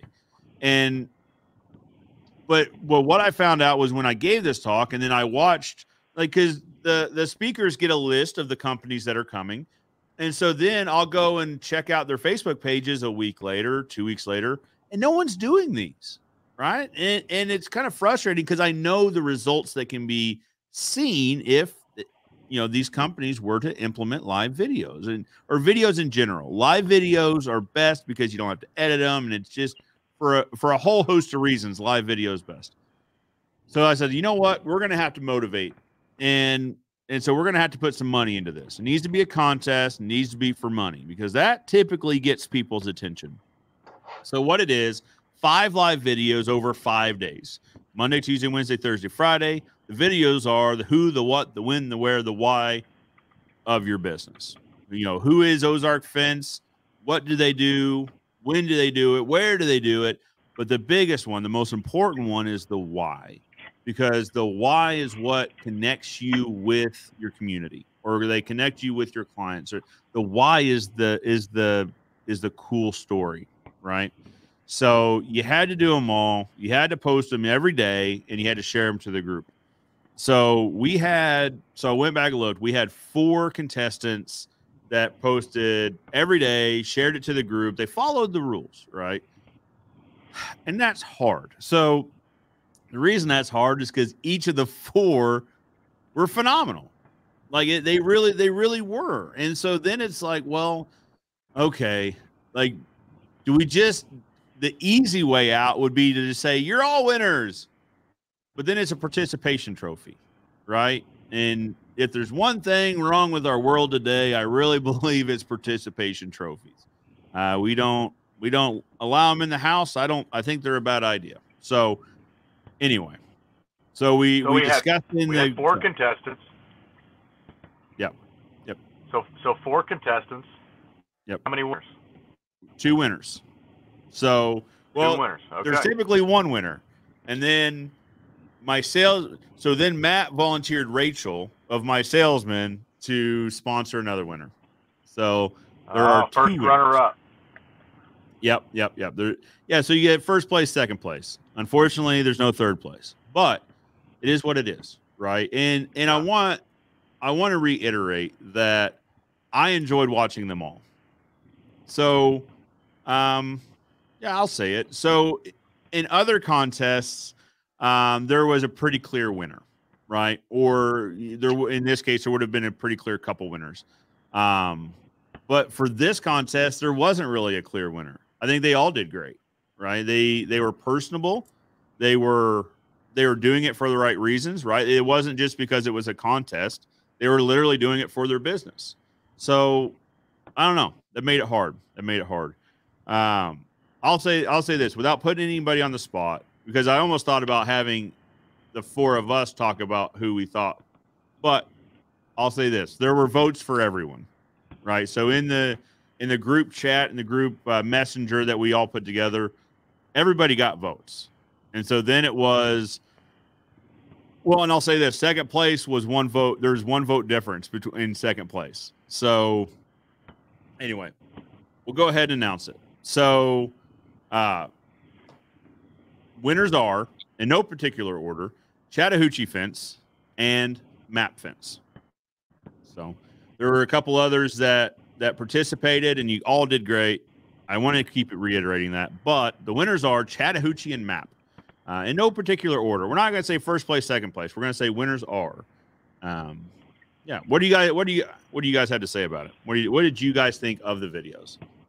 I thought they were raw and real. I mean, it was Sarah and Aaron were like, I can't believe it's this late at night and we're doing this. And everything was just very raw and very real, and takes a lot of guts to jump on a live Facebook feed. And I just want to applaud them all. They did a great job. I agree. Michael, what do you think? I think they did wonderful. I was excited to watch them every time one would pop up. And I learned stuff from their videos as well. It's like, it's not just that, but I was like, oh, wow, it's a great thing to say. So some were, uncut and just they were coming up with things right off the top of their head that was unbelievable. Agreed. Caleb, what'd you think? Joe, I liked them. I think keep doing them. Yeah. Get them precise. Start getting something where people look forward to it. I really liked what the map guys were doing. I liked seeing all their extra stuff because they were putting out a lot of. They're doing marketing in other ways too, which gets me excited. So I really like seeing that. I like seeing the underdog win. So I like seeing these guys that are just starting out crushing it, and that's what I like. So I think this is a good thing you're doing. I think that's important to reiterate, Caleb, is that I truly hope these videos continue, right? Because that's where the magic happens, right? Yeah. So you get through the who, what, when, where, why, and then you just so that this is obviously a take from Marcus Sheridan's They Ask You Answer, but I hope you start answering questions that your customers have for you in live video, and that could be pretty straightforward. Like literally, it could be, I have answered this question, whatever the question is. Hey, what's the difference between cedar and pine? Or, Caleb, a great question is, when can I stain my fence? Like that question comes up all the time. So that would be a great opportunity to just grab the phone and say, hey guys, Joe Those Arc Fence. Question I keep getting is, when can I stain my fence? And the answer is, bop, bop, bop, bop, bop, bop, bop. If you guys have more questions, please let me know. We'll talk to you guys later. That's the whole thing, right? Like, I really want to see that continue. I hope it does, because it does nothing bad for the business, and it's only good. That's the thing, is there is no risk reward here. It's all reward. Yep. But to Rachel's point, you got to get vulnerable a little bit too. Like, yeah, it is real and it is raw. But Joe, you're just pushing people to get. I gotta tell you a little secret. So the first time I did a live video was probably in 2017, and it would literally take me about 30 minutes. I'd put the live video on, and before I hit play, I'm like looking at my notes. Then I'm like, oh no, Matt. I mean, this was before we had this bigger space, and we were more on top of each other in our older office. So I'd have to literally go out and tell Matt, hey, I'm going to do a live. Please don't swear or just be super, don't burst into my office. And then I'd put like a little sticky on my note, a sticky note on my door saying, hey, this is live, you know, so nobody come in. So it is, takes a little bit getting used to, you know, doing that live feed, and you do become more comfortable with it. But also I think it's important to have those and those uncomfortable pauses, because it shows, hey, you're just like me, you know, we're all in part of this industry, and you're trying to give me some information. I'm going to receive that, and you're human. So well, that's absolutely right, Rachel. You know, the example I give is like a Mercedes commercial, and I'm not picking on Mercedes. Insert any name of automobile person here. I just say Mercedes because they have nice commercials that are shot well. But when you watch a Mercedes commercial, you absolutely understand that that is a sales pitch, right? Oh, we lost Michael. Oh, there he is. He's back. Maybe not. You absolutely, when you watch a Mercedes commercial, you absolutely understand that it is a sales pitch, right? You know for a fact that they did this to get you to buy a Mercedes or have a better shot at you buying a Mercedes. Now, I think if Mercedes had a guy with a GoPro and a cell phone video himself driving around town in this car and have his family involved, and I think it would be more impactful. I would watch it.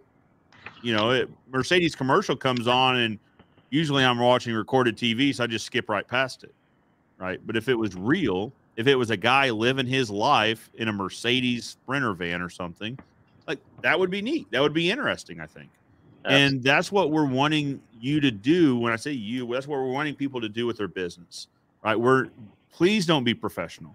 Please don't be rehearsed. Please don't be just so prim and proper. Be you, you know. And, you know, if you're like Rachel and prim and proper is your real, then you just do that, and that's fine. But no, it's be you. Like, that is the biggest piece of advice I can give, is just be you in video. Yeah.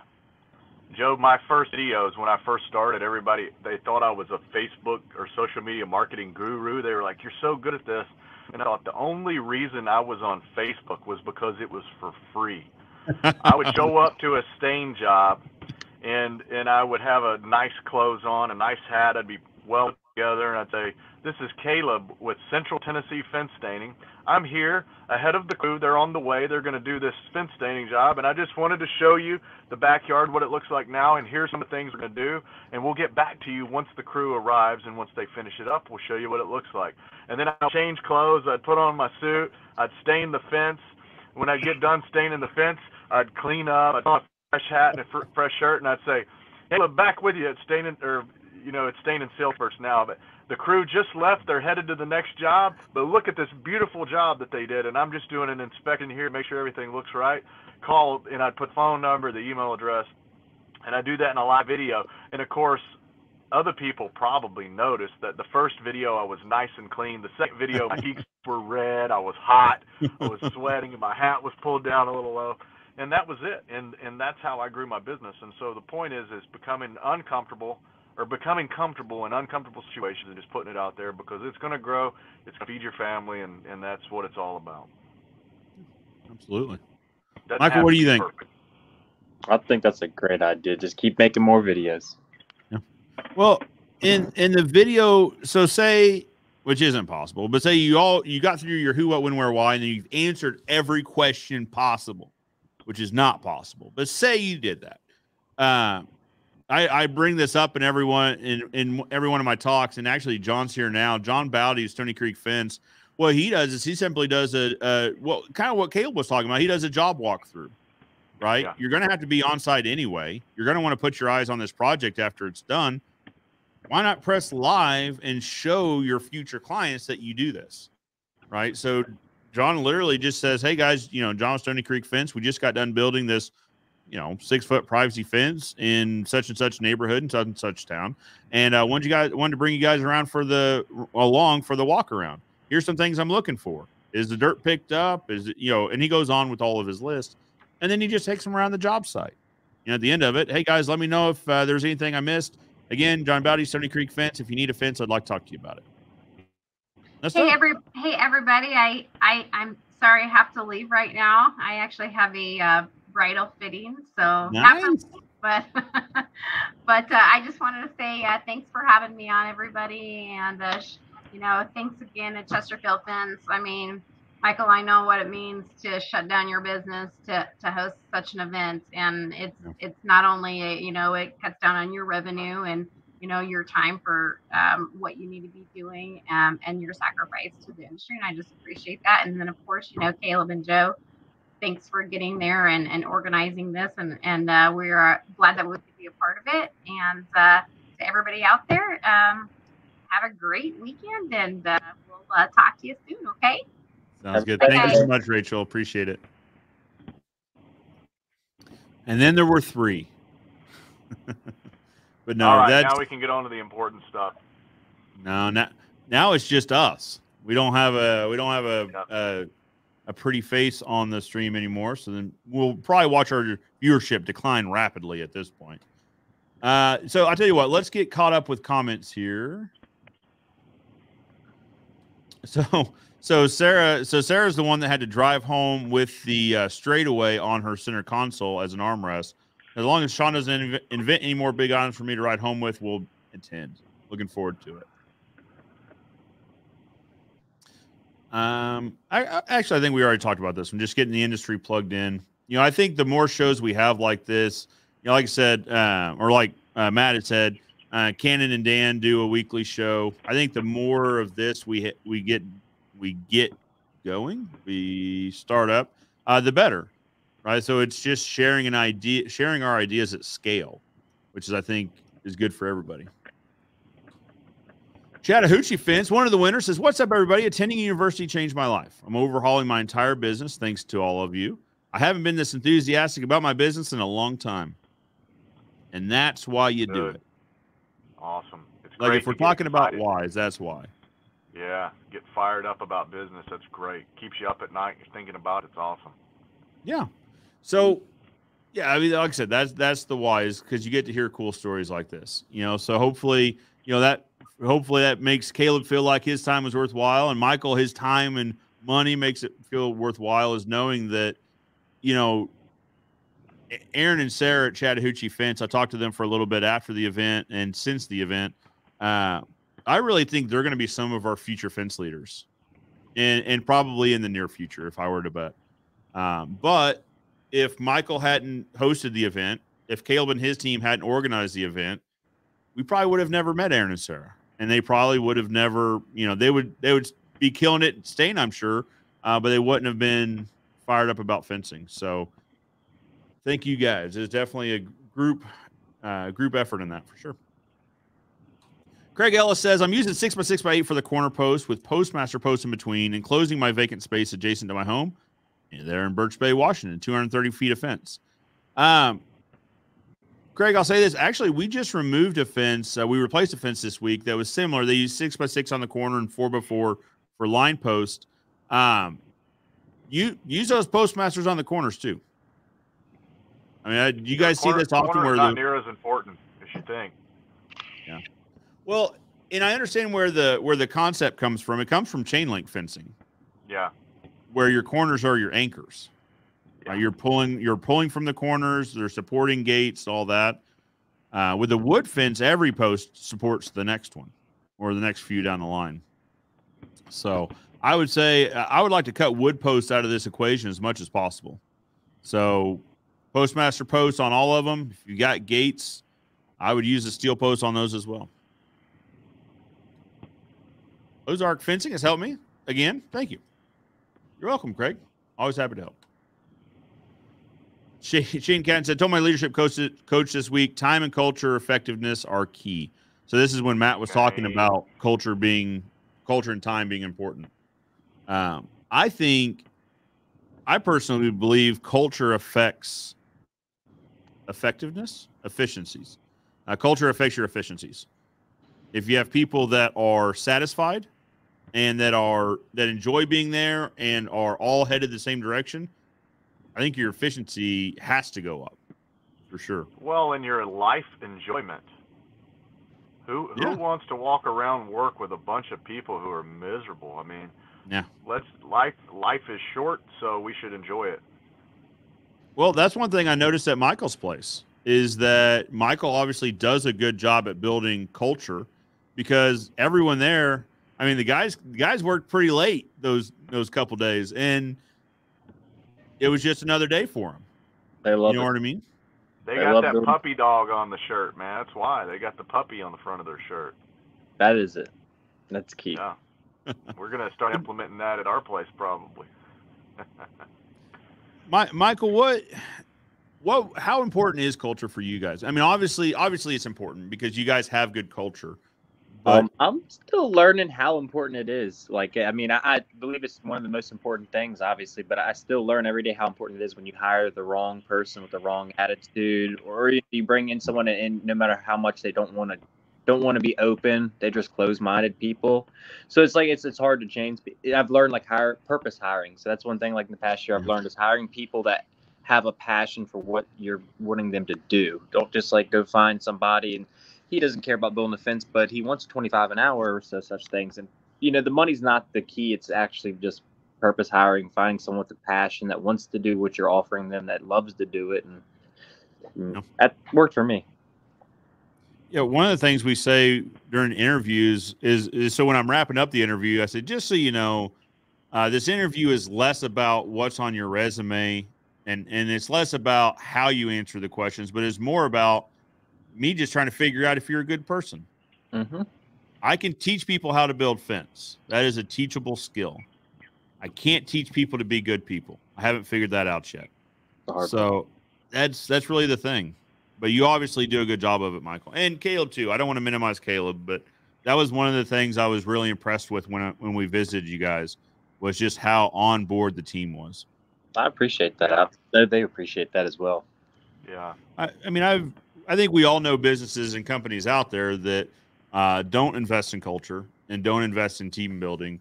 And those are the ones that Caleb talks about. You always have those one or two guys that show up grumbling and just are not pleasant people to be around. But I tell you, the hardest thing we had to do and not say anything about my dad, but actually this happened before, is we had to let some people go that were incredibly skilled, but they didn't have great attitudes about it, right? They were hard to work with, and they were just generally not happy people, and we had to let them go. Can I interview you about that, Joe? Yeah. Yes. So how you once you came to the decision you had to let that person go, what were your emotions like around it? What were you thinking in your mind? Oh, it's terrifying because they were great at what they did. They were professionals at what they did. Were you worried about repercussions on your team? No, it wasn't really that. It was me worried about repercussions for production. Okay. What happened? How did you feel right after you did it? And then how did the team feel right after you did it? Yeah. So what we found was that, everyone was happier for sure. And what we also found out was that his team was doing more than what they thought and what we thought. Right. So turning this guy loose didn't necessarily have the negative production repercussions that we thought. It actually didn't really affect anything at all, other than having to find a new team member to put in a new SWAT. But it wasn't as disastrous as I thought it might be, because the team found out that the team he worked with found out that they were more capable than they thought. So not only was then what happened? What happened? So moving on, did somebody better come along and fill their shoes? Yeah. So that's what we found out was so if you guys have met Scott, the guy, like, he's my right-hand man for production, and he was this guy's second man. So all this time we had Scott, but we didn't know we had Scott, right? Because we had this other guy that honestly was probably holding Scott back, because Scott deferred to him on a lot of things and did things his way a lot of the time. And so letting this guy go freed Scott up to be himself. He got promoted to crew chief. At that time, we called him foreman, but he got promoted to crew chief, and then he took over the crew. And then ultimately he kind of remodeled how we build, like, the process and how we build fence. And he brought a lot to the table, and he still continues to bring a lot to the table. So ultimately it was a good thing. Morale was higher. So I agree. So I think there's a couple of emotions you're going to feel if you're in that shoes, because I've been there. There's fear, there's worry, and there's all those emotions. Once you get over it and over the hump, things tend to, what I would see every time that we've made that thing, we're going up, then we let that negativity go, and we do this, and then boom, we shoot to the sky. Better people come in. It's in my business, every time I let that person that was getting a lot of stuff done, but they were negative, every time I let them go, it's like it was like a slingshot. Every time I let them go, it was just like boom. It propelled us to the next level. And I think what it was a combination of things. So if you're having that fear in your business because you got just one person who's just, and I'm all for helping somebody if they have a problem, but if you got someone that can't be helped and won't be helped, do yourself and your team and your family a favor and make that jump. Because if they're miserable, if they're making everybody else miserable, they're miserable too. Cut them loose. Let them go find that thing that they love, and then that's going to free your team up to move on and propel to the next level. Well, absolutely. And ultimately, that's why we made the decision, was that we were willing to give up a little production to have a more enjoyable workplace, right? To not have these arguments on a weekly basis about little stuff, to not have team members just honestly not enjoy working here. We said, I will trade a little bit of production for a better place to work. And then what do you know? We actually got more production. In the end, we ended up increasing production significantly. It's funny how that works, isn't it? It is. Yeah. And so that's kind of where I started crafting that opinion that culture improves efficiency. Yeah. Well, Joe, if I told you to jump as high as you can, before you jumped, what would you do? Do what? If I told you to jump as high as you can, what would you do first? I would bend down. You would lower yourself.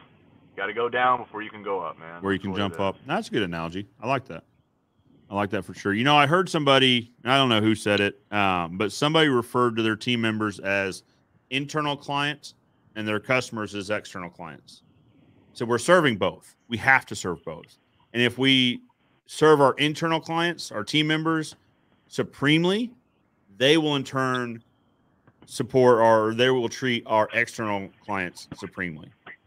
I thought that was an interesting concept, that you have to treat both equally, and one will help the other. Excuse me, Joe. Give me a 30-second break here. Of course. Of course. To grab something. So, Michael, I want to show you this. You probably saw this comment already, but I want to touch on it.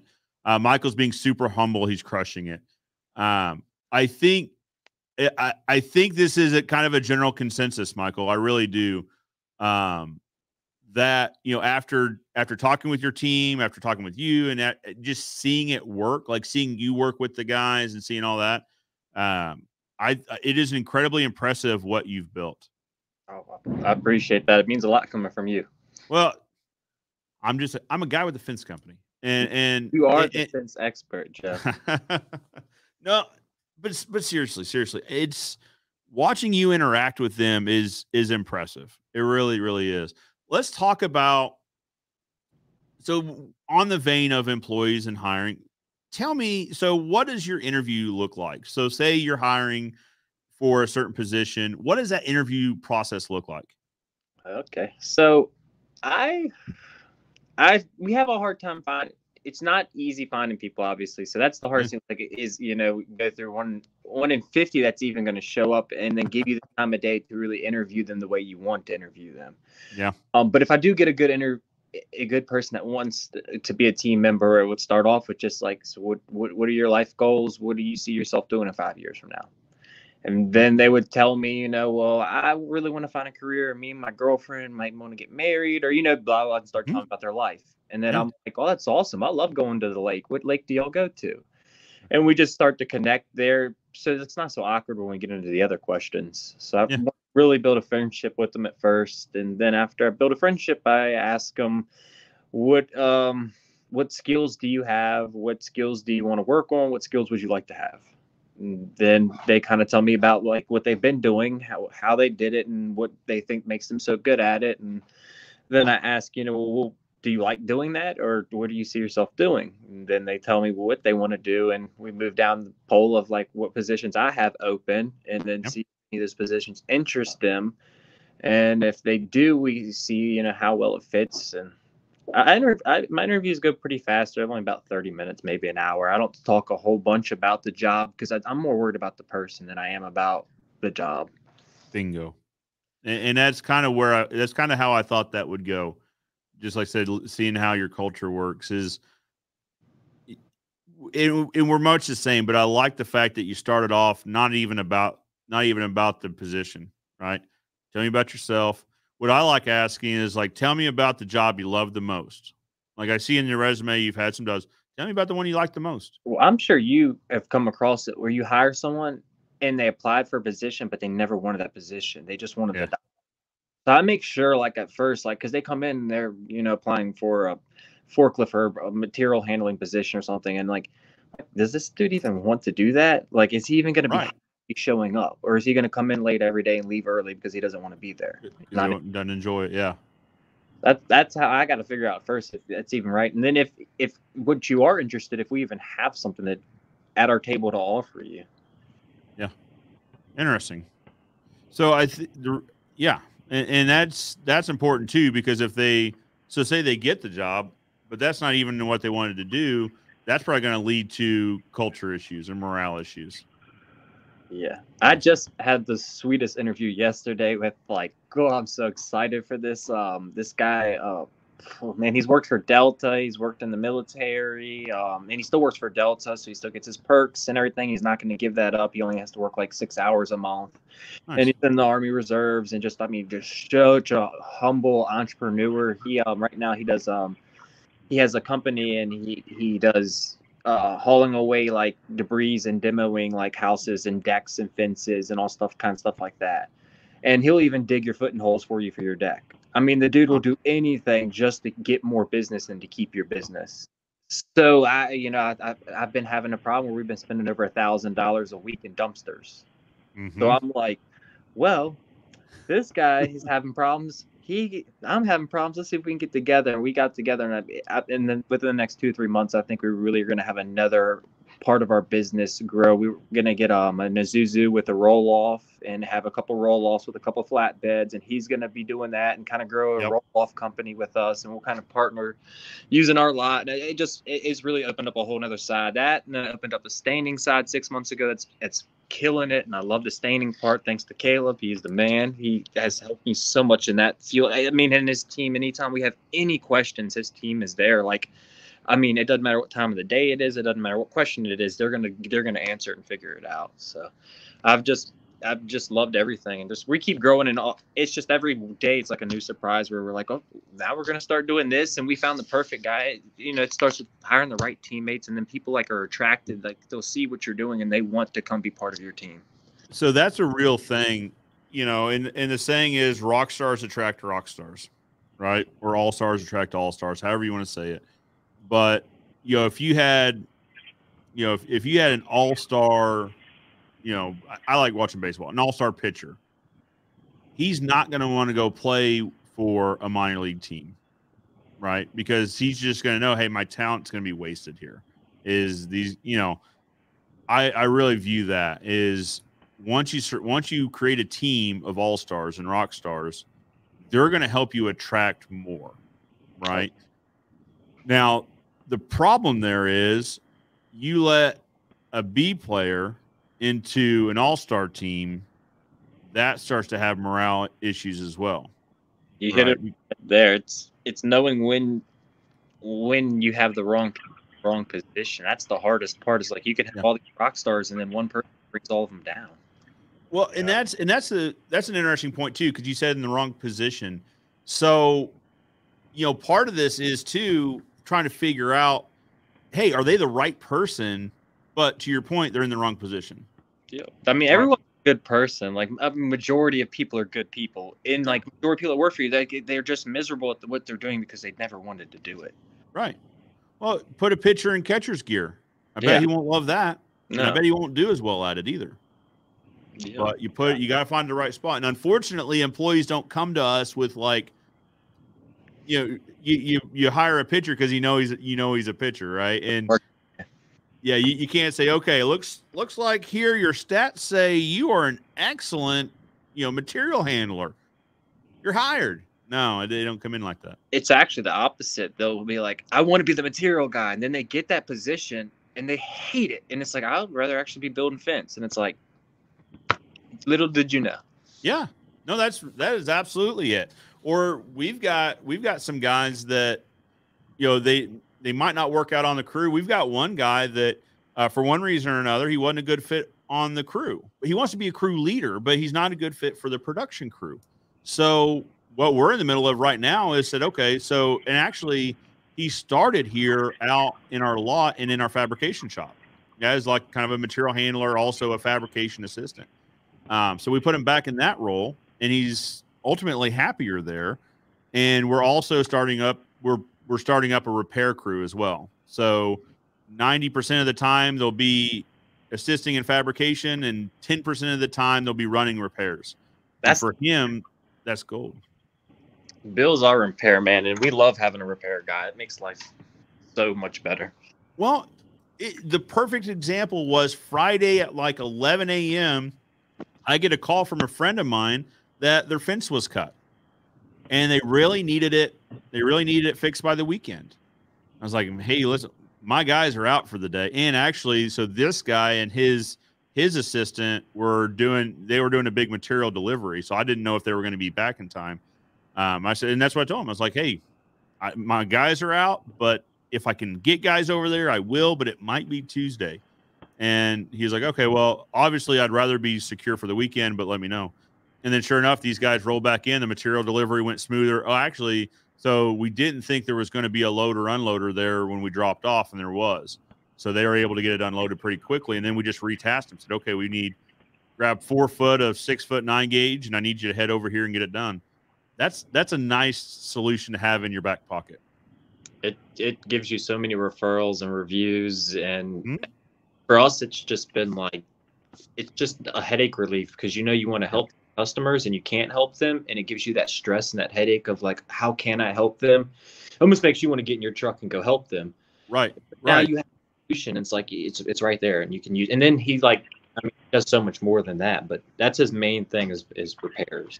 Well, yeah. You can't do the whole, like, there's typically not enough repairs to make a full-time position out of, especially not for these guys. It's 2 full-time positions. But we can schedule them to be here on the lot for, like, Thursdays is when all our deliveries come in, or the majority of our deliveries come in. We just schedule them here on Thursdays, and we can schedule different things. The thing is, like, the emergency repairs are the ones that need it the most. That they haven't been waiting 6 weeks for a fence. They haven't. So they're the ones, to your point, that you want to help the most because it's an emergency and you like pleasing people. So the other part of this conversation too is on the business side, the revenue side. They typically pay better when, if you compare gross profit, say, for the time it takes, for the material it takes, they pay better. Yeah, and then there's less variables. That's my biggest thing. we can eliminate variables, like we're doing good. So like you don't have to call 811 on most repairs. Not every repair, but right. most repairs, there's no 811. It's a smaller contract. There's not as much detail. There's no project manager going out there. Yep. We're really limiting like the amount of work. Yeah. Well, in this example, it was in the majority of what our repair guys do is cut chain link fences. Just because I'm sure it's like this everywhere, but there's a ring of people running around cutting catalytic converters.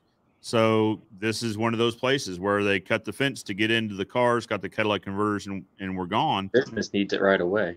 Yeah, absolutely. Yeah, they needed it right then because they knew it was going to happen again, and they wanted to make it harder for these people to get in. Like you said, there's no 811, no project management. I literally said, "Hey, could you shoot me a couple of pictures so I know what to send the guys with?" Yeah, and I knew. Grateful for that. It's like people want you to give them all your time, and they just want it fixed. Yeah, right. Yeah, they're not getting bids for it either. Yep. You know, and I don't say that to say you take advantage of the situation, but you don't have to send somebody out to look at it. You don't have to do any of that. Send me a couple pictures. I'll send guys out, and they just, you know, of course, sometimes if it's a company that doesn't know you, they're going to ask for a price and all that, but most of the times they don't ask, you know, and you treat them right when you send the bill. So then that's the ultimate key to this, right? Is when they receive the bill, it's less than what they would have expected for same day emergency repairs is less than what, because there's other industries where you would pay an arm and a leg for an emergency service call. You know, I mean, very true. My best friend's in HVAC and plumbing. So I'm going to preface this next statement by saying that, but typically in those industries or when the same day emergency service calls, it's an extra X dollars simply because it's an emergency. And as a business person, we understand why it costs more, right? They have to target someone. They've got an upset customer now. They've got to redo stuff. Like for us, we know the back end, we know that makes sense, but from the customer's point of view, they're just getting charged more because they know that they can get charged more. Yep. Because it's an emergency. Well, I think it's our job as business owners to look out for the customers. And that's what I was saying earlier. That's my biggest thing. Like if I can save the customers money and give them a higher quality fence, I'm going to do it. I'm not going to charge them more money and think that I'm offering a higher quality and I deserve more. That's not really where my thought process is. It's like, how can I make the customers, you know, if I can run my business for this much and we're making profit and we can grow, and then why would I need more than what, you know, why do we need all that extra dessert? I don't understand it sometimes. Well, absolutely. So my granddad had a saying that you can give someone a haircut for life or you can scalp them once. Mm-hmm. Like that's literally, and I remember that all the time, that when we're talking about putting a bid out in and by these emergency repairs, you know, could we charge more? Probably. And the service is already performed. They didn't ask for a price. Like we could charge more for it, but then that customer is gone. They are absolutely done. They will call somebody else the next time, or you can treat them right. Like, you know, your numbers, you can charge them what you need to charge to make an okay profit and to pay your guys and pay the material and all that. Like it can be a win-win. It really can. You always can win. I mean, everyone wants to see the millions in like a day or two, but it's like, if you worry about the pennies, then the millions come. So stop worrying about charging that customer more money. Worry about where you're not efficient and where you need to be efficient. So like, I just worry about myself more than I worry about this customer owes us more money. And I'm like, no, we could have done that more efficiently. It was our fault, you know, and now make ourselves better. I don't know. I love it. So that's a good point. We had a project 2 weeks ago, 3 weeks ago. They all kind of blend in, but it took less materials than what we bid. You know, so everyone uses something different. We use Job Nimbus, and it itemizes out all the materials when we're bidding it, so that we're actually bidding it for the materials instead of just by the foot. Anyway, so we knew, you know, for example, that we had bid it for 322 pickets, but it actually took like 310 pickets, and it took less posts, less rails. The job shrank a little bit when we actually got on site. Customer is fine with it. They signed off on the final walkthrough and all that. So we just, in the invoicing process, it's pretty easy because it also details out all the material. We just deducted the pickets, the rails, the post, the labor, and send them the bill. And then the customer came back and said, well, I don't mean to argue with you here, but the contract I have was for more. So are you sure you didn't make a mistake? You said, no, it took less material. It took less time. It took less things to make this job go. So it costs less. And if you were in the business of doing more than just fences, he would probably call you to do his kitchen and do. Yep. I mean, that's a relationship. Now he's referring you to people 10 years from now. I mean, you know, he's sitting there at his uncle's wedding, and Joe Everest is the guy he's talking about. Well, and especially in today's day and age, he's also the guy that when on Facebook, somebody asks, hey, who does fence?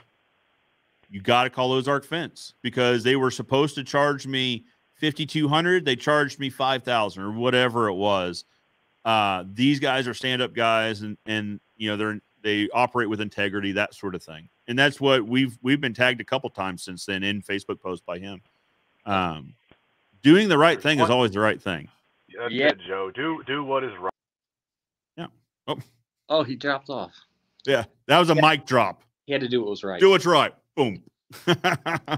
But, you know, and that's the thing is, it's always a good idea, right? Good karma is real. It is absolutely real. If you just do what's right all the time, there will be no substitute. Like when I first started, because my dad and grandpa, my grandpa, not so much. He did really good work, but my dad was more like about every dollar on the table he could get. So if someone wanted something extra, he was gonna. And I just never really liked that much. I was like, you know, how about we just do this to help you while we're here? You know, you want us to move the dirt in this one pile? Not a problem. No, that's not $25. We're gonna do it, and we'll love to do it. We'll do. And you want us to spread it? We'll do that too. That's not a problem. Next time, just try to bring this up. If we need for you to build another fence, just bring it up ahead of time so we can plan for it and have our crews ready to go. But we'll make it not a problem, Joe. So, thank you so much. My dad would be like, "No, that's $25. No, just to spread it, that's $75." Yeah, so we're not gonna do it for less. And I'm just not that kind of person. Well, no, because you know, as a customer, like, can they pay it? Yes, but they're not going to want to. They're not going to enjoy that, and that's what they're going to remember, because that's one of the last interactions you've had with them. Yep. Was they're like, you know, this is nickel and dime, you know. So there's an airline that operates. Actually, they operate out everywhere, I guess, but Allegiant, and everyone knows, like, you can get a discount airfare, but they will nickel and dime you to death. Yep. Like, you want a snack? That's going to cost. You want this? That's going to cost. That's not a great experience. Yep. I will fly Allegiant if I absolutely have to, but if I've got any other choice, no way. Just because I know that's the experience I'm going to have. It's. I guess that a lot of business owners have that thought because they are thinking they're doing what's best for the customer, because they're like, oh, I'm going to do what's best by saving them every penny I can. But in reality, you're average for everybody, and just have it that insurance to where you don't have to worry. Yeah. No, that's absolutely true too. And sometimes you think you're doing what's best for the customer, but it ends up backfiring anyway. Yep. Right. You cut the wrong corner, and now all of a sudden that's return trips to make it right. And now the customer's upset because it required return trips when you could have just done it a little bit more from the get-go, cost a little bit more, but it's done right. That's our biggest thing, is just doing it right. Like, if a customer wants us to do something that's, you know, out there a little ways, we typically 99% of the time just will tell them its shoe doesn't really fit. You know, we don't do that kind of work. We would like to take quality in what you do. There's not really a discount we can offer you right now. So, you know. Well, and that comes up for us because we don't do custom. Like, custom wood fences, they just aren't our thing. We're not great at them. So when someone says they want a custom fence, we say, unfortunately, we're not a great fit for that project. We just know it up front.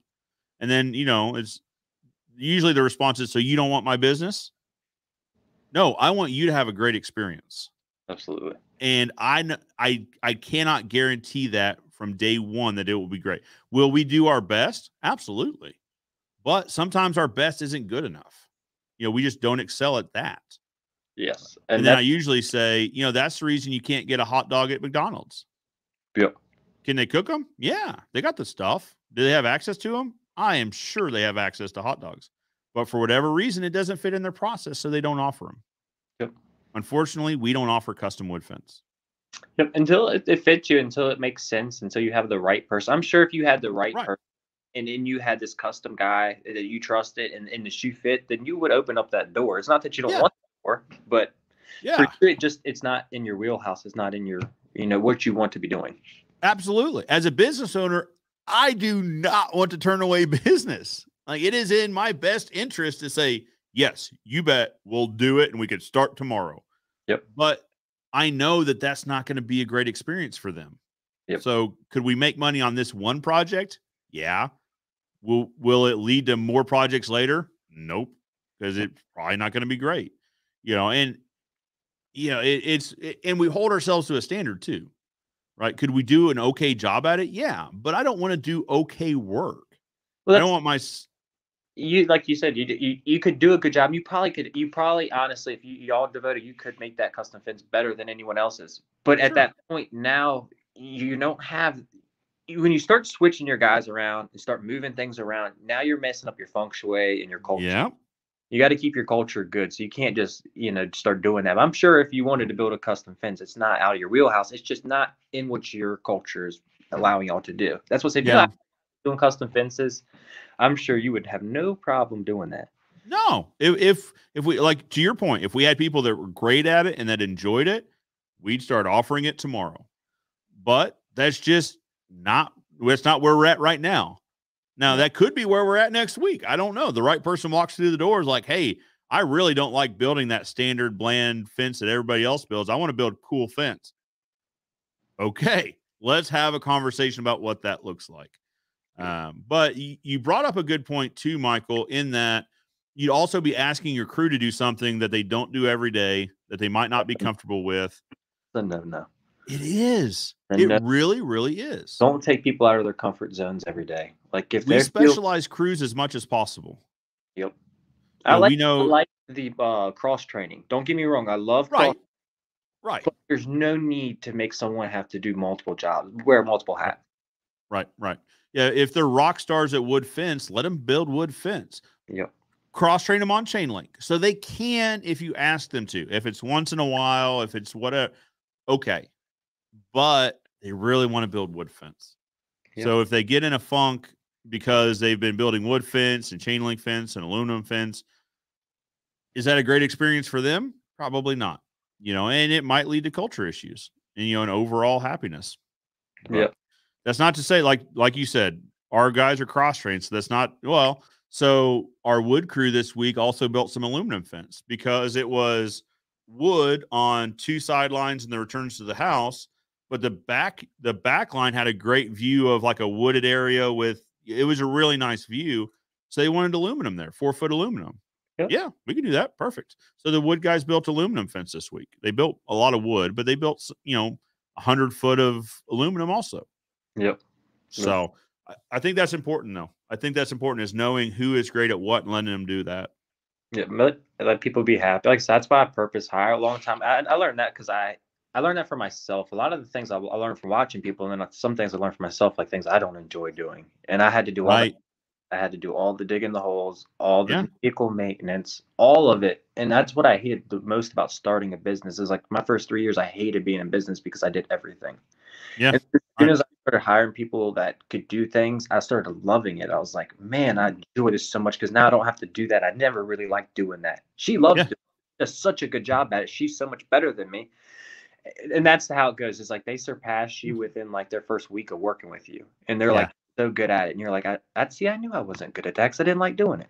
Well, so that's a fantastic point, is that, you need to do it with your crews, but you need to do that to yourself as well. You need, if it's something you don't enjoy, find somebody that enjoys it, right? Like I obviously enjoy marketing and advertising.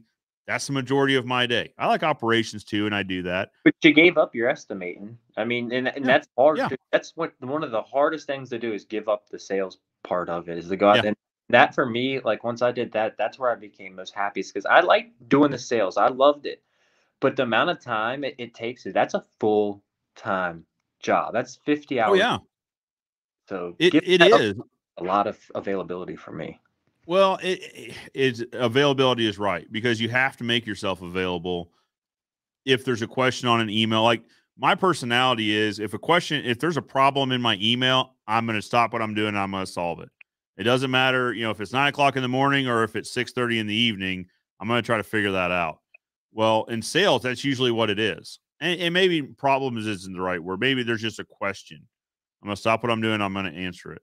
But communication is important. So it's a problem to you when someone's not communicated thoroughly. That isn't it. And like, that's why you call it a problem, because it might not be per se a problem, but to you, when something's not communicated correctly or someone's understood or that is an issue. Bingo. It is. It's either a problem for them or it's a problem for us. Yeah.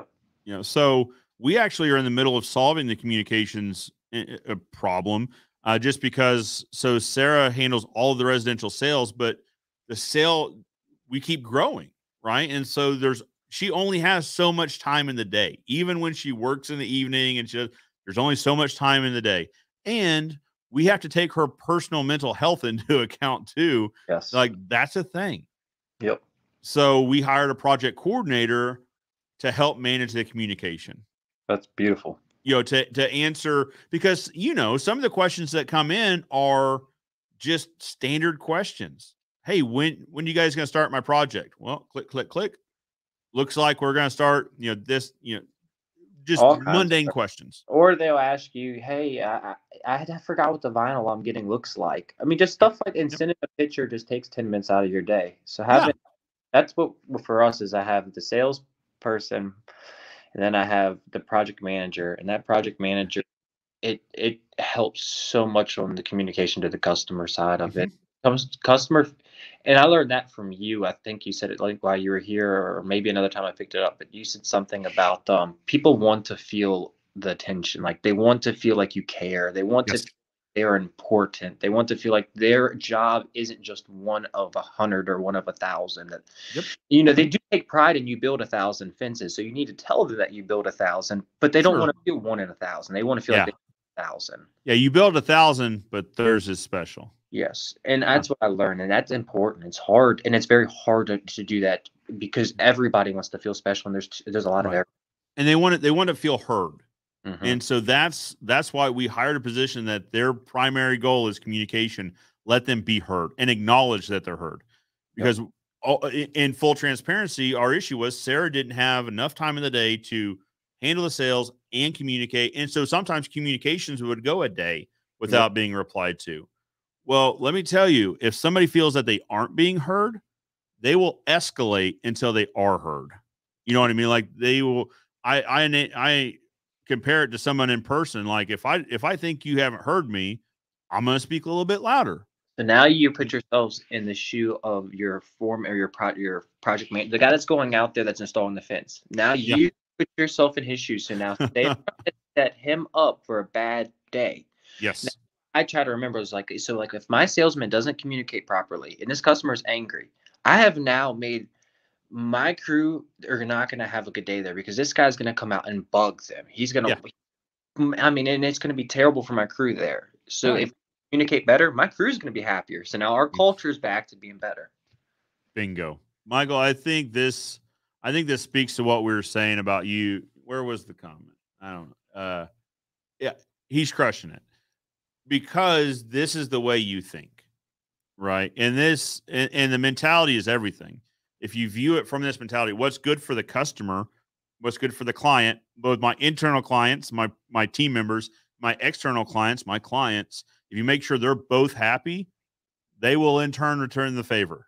Yeah, your guys will be getting, if your communication's better from the office, your guys will start getting tips in the field. Yeah. How did that happen? How did my guys start getting tips because we did better communication? How did that make sense? Well, and that's crazy. I had that thought one time. I was like, there were never tips when I was on the installation crew. Where did this concept come from? But it's just the team in general is doing an incredible job. And the crew did a good job. And the crew took, that's one of the things with our crews that doesn't happen every time. I'm not going to say we're perfect, but what we try to take the most pride in is like cleanup. Like cleanup, super important. Like if you have a footprint on their driveway, make sure it's washed off. It's got to go. got to be cleaned up. And that's before the project manager comes and walks it with the customer. That's like as the crew's leaving. So they've worn out. They worked a 10-hour day, 12-hour day, or whatever it is, in the hot humidity, 110-degree index. And they're still worried about that. And that's so impressive, because I remember when I was installing fences, I would be so ready to hop in the truck and leave. Like, I would forget about a lot of things like that. Right. And they take pride in that. And it makes me so happy. They'll take pictures and they'll have the whole truck full of dirt and be like, we took it all away. And I'd be like, I would have hid that dirt.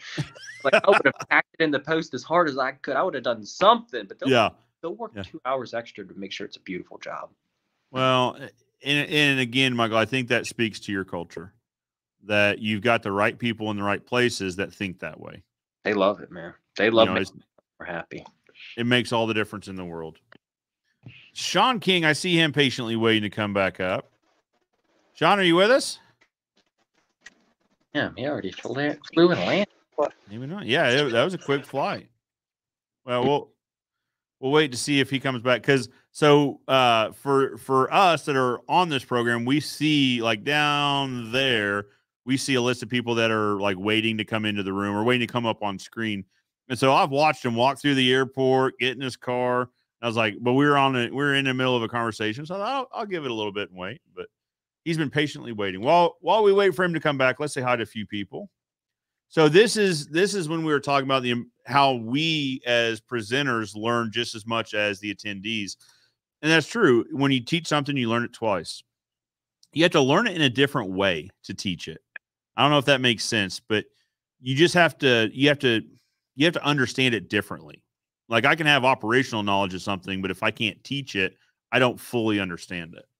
100%. And that's where I'm at, is I'm getting the part to where I'm teaching a lot of things, and I'm starting to realize why I do the things I do. Like, I never realized, like, why I do things. And now I'm like, oh, it's because of the snowball effect. Like, that's why you did this, because it actually 10 days later affected you. Yeah, led to something further down that you hadn't originally taken into account.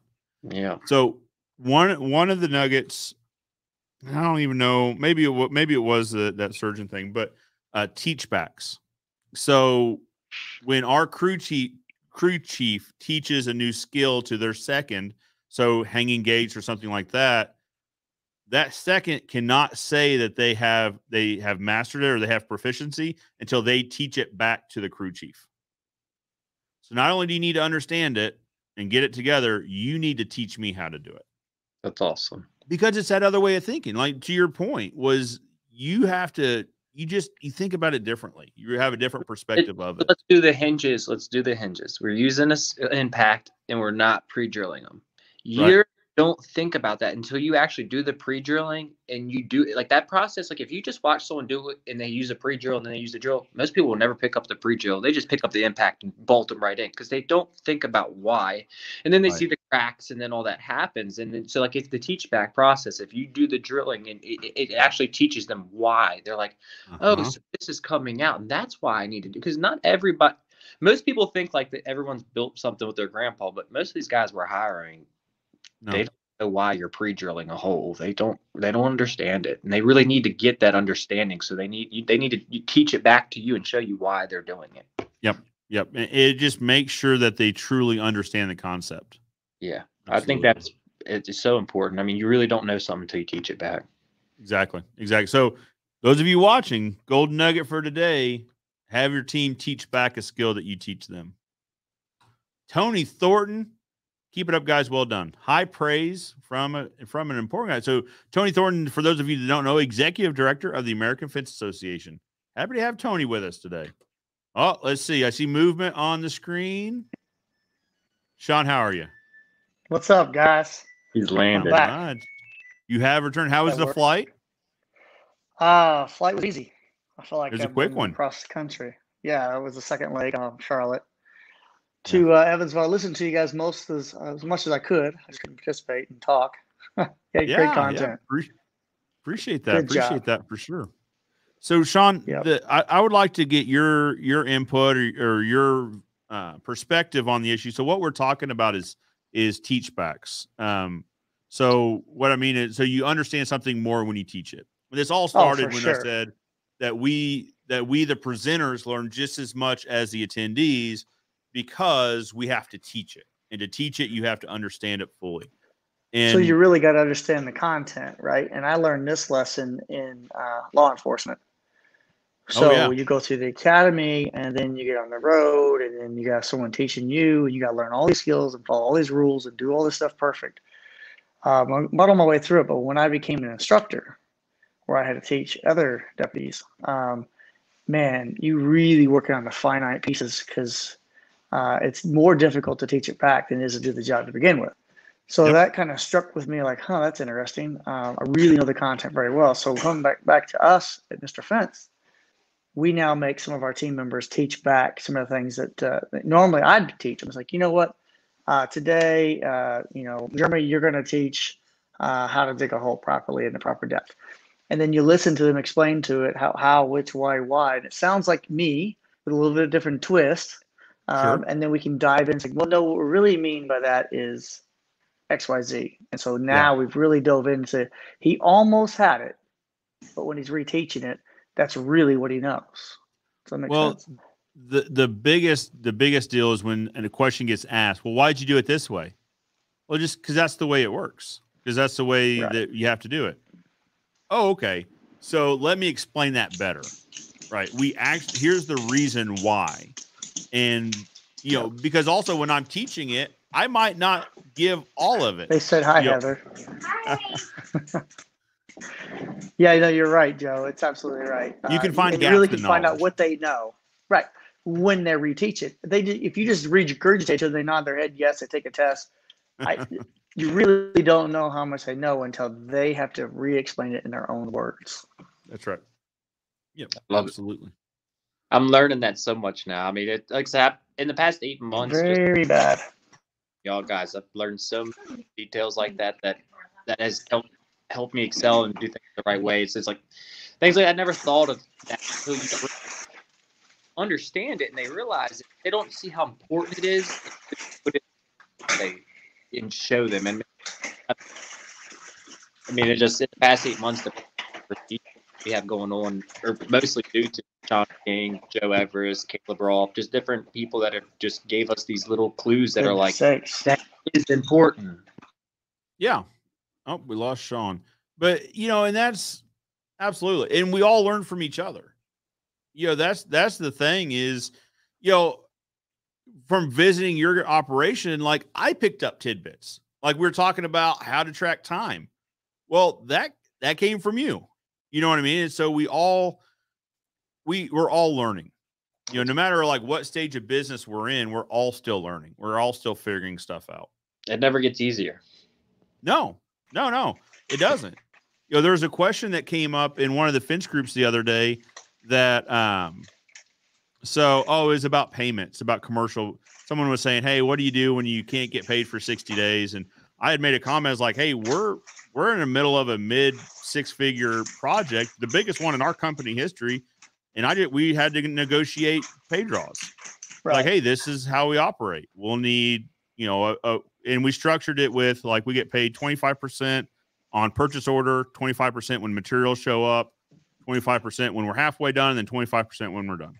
And when we presented it, we're like, hey, and we understand if this doesn't meet your process, but it's what we need as a business to keep running. And then we negotiated terms on that and all that. But no, so the question that came up though was, so do you bid those projects with less profit? Do the bigger projects have less profit? No, they all have the same profit percentage, not profit amount, but profit percentage. Bigger projects just have bigger problems. Yep. Right. And it's like that with business too. You never don't have problems. Like there are never no problems. The problems are just different. Yep. And sometimes they're bigger problems. It's if you don't solve them, someone said that, I think it was Shawn, solve them when you're small, then you get big, you just got more problems. You just have a bigger problem. Yeah. Yeah. Money doesn't solve those problems. So if I just sell more fence, if I just put more fence in the ground, it'll fix these problems. The only thing that does is make the problem louder. Yep. Bigger. Right. Or I get people say, well, I'll work on that part of my business when I get big enough that it matters. I said, well, really, right now you have one team member. Now's the best time to get all your process procedures in place now. I know it may seem redundant and extra and not worth it, but when you grow, you won't stop to figure out those process procedures because you're too busy. Yeah. Now is the time to do it while you actually have a little more time than you think. You think you're busy now. Wait till you try doing, 5 irons in a fire at one time. Yeah. I had a business coach and he broke it down. So we were talking about job duties and job roles and all that. And it came up to like accounting. So accounts receivable, payable. And I was like, oh, well, I do that. Well, you still need a job description for that. I was like, well, I just do it. He's like, yes, but what happens when you don't, right? You have to know what you do to hand it off. So you need to have a job description and a job duties, and you need to have a process documented. Now, you know that you do it, so you're not going to have to go refer to the process, but you need to have it so that when you're ready to hand it off, you don't have to figure it out then. When you're under pressure, you already have somebody hired. There's already some expectations going. It's a lot nicer to hand them the packet and say, this is based on my knowledge and my understanding of doing this task. These are the job duties, the process, and all that. Which is your point, Shawn. Now is the best time to figure it out. Don't kick that can down the road into the future. The best time to do it is when it's you and a couple guys. It really is. For sure. Hard thing to get across, though.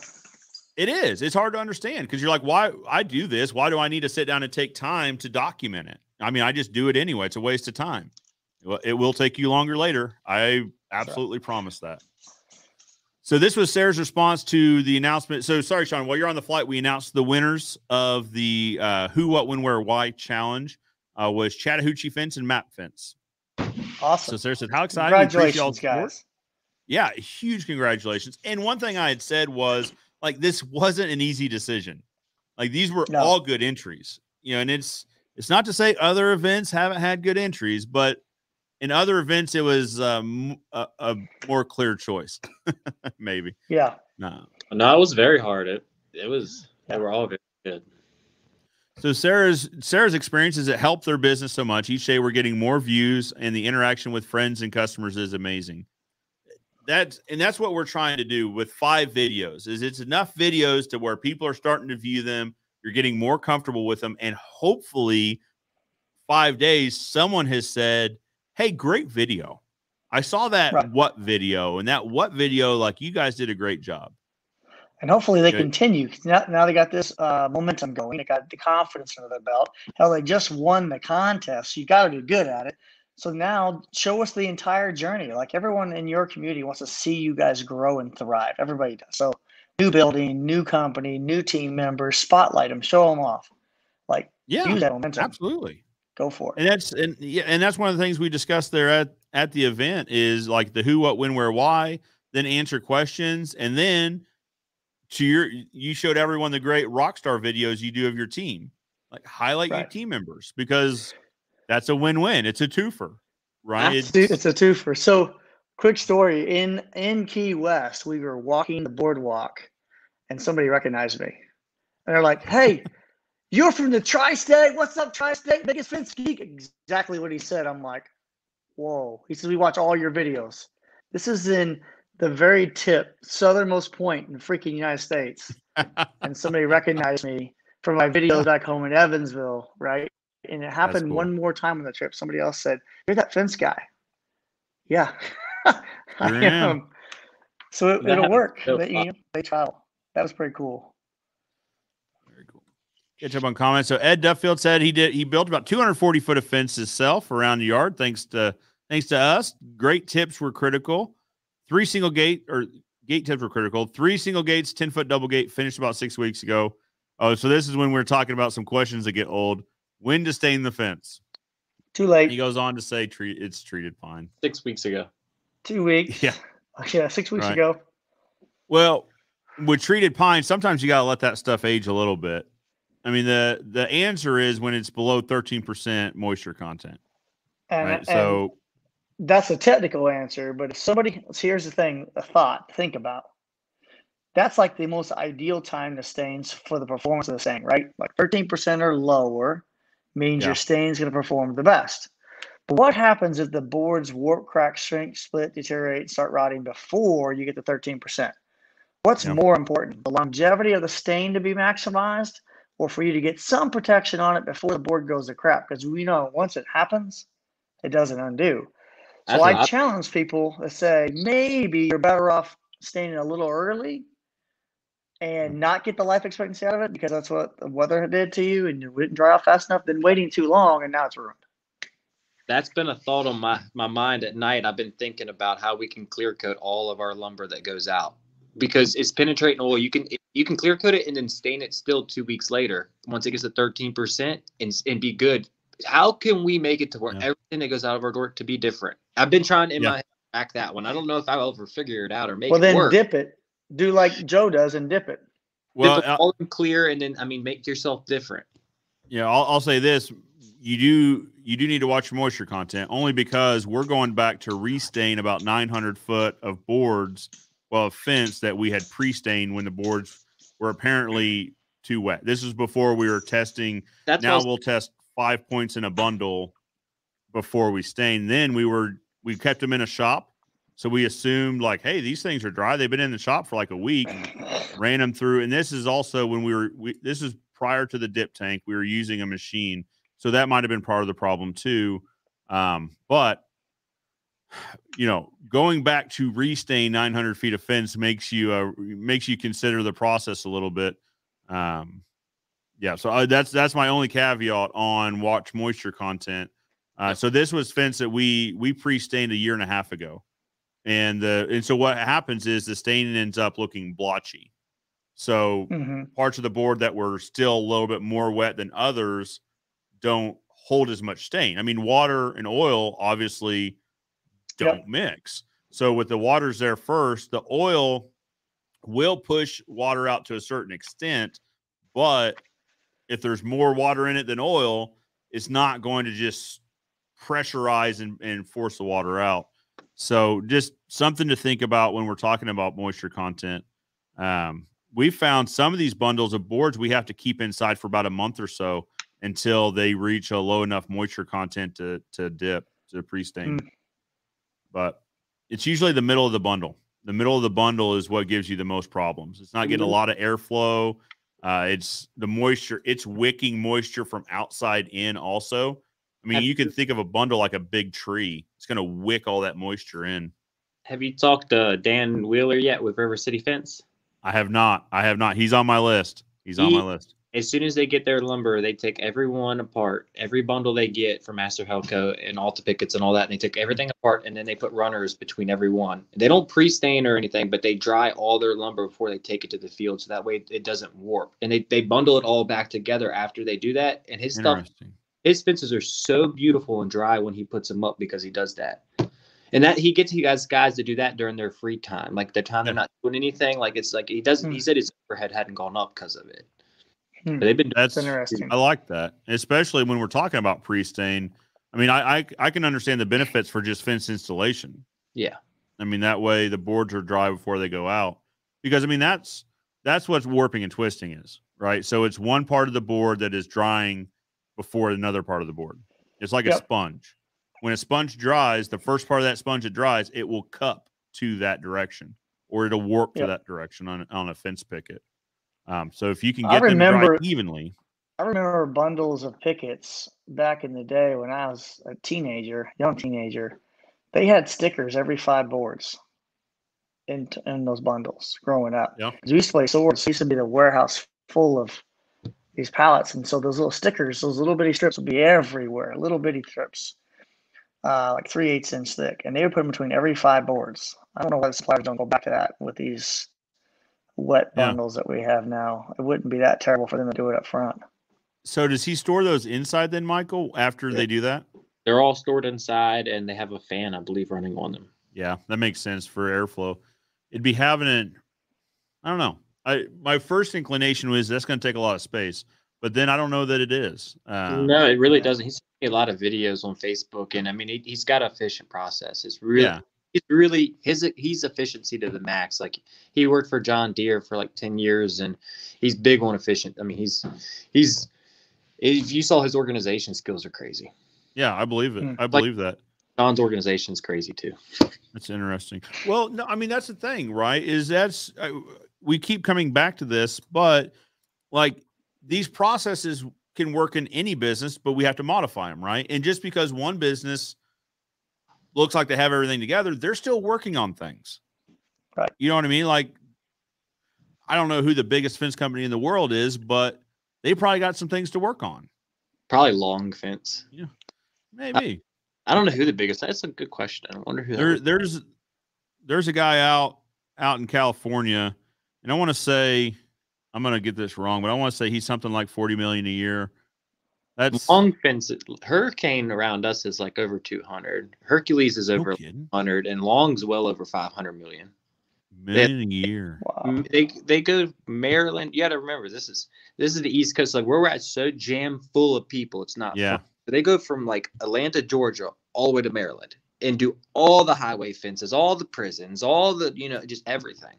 And all three of these companies just fight between it. All three of them, and they've all started and stole people from each other. That's the craziest part. Hercules is the oldest one. They started in the 50s. Then Long Fence, and then Hurricane. And Hurricane was started by an employee from Hercules. He didn't like working there no more. So in 94, he started, then stole people from other companies, and now there's 6 owners in this one. And I mean, they're just huge, man. They just run the whole town. My brain is having a hard time comprehending $500 million a year. Okay, listen to this one. My babysitter works AP department. I have like 5 different family friends that work for them. Like it's crazy. Like they'll post someone on their thing, like, and I'm like, that's my friend. They work for me, and it's like, it's crazy, man. Bigger companies are bigger problems. So like, it's just magnitudes of scale. Like, can you imagine their payroll? No, like. Their crews don't leave the lot when they load up. They start loading at 5 a.m, and their last crew doesn't leave the lot till around 3 o'clock. God. I'm gonna see if my calculator goes that big. It does. 0.3. That means their payroll's around 100, probably roughly 150 million a year. Probably. Yeah. You're probably divided by 12. You're probably right. Yeah. 12.5 a month. Million. That's crazy. Interesting. But I think the way they've always grown is you got to remember they sub out every sub. Their in-house employees might be 100, and then their subs might be 500 subs. You know, I mean, it's a crazy amount of subs. Oh, that's nuts. All right, let's get through the comments because I know some people have been waiting for a while. Divine Fence, welcome. Noah, Divine Fence. What's going on, Joe and Caleb? Well, unfortunately, Caleb's not with us, but Shawn's with us now. I met Noah. I met him at the convention we had. Very nice, very nice. So, Dirt Bike Rider says, how many commercial crews do you have? Do you guys do commercial, Michael? 0. And Shawn, you guys do a little bit of commercial, right? Just a little bit, like you guys were talking earlier. It's we can do it, but it's not really what we're good at. So it's hard for us to make great money at it.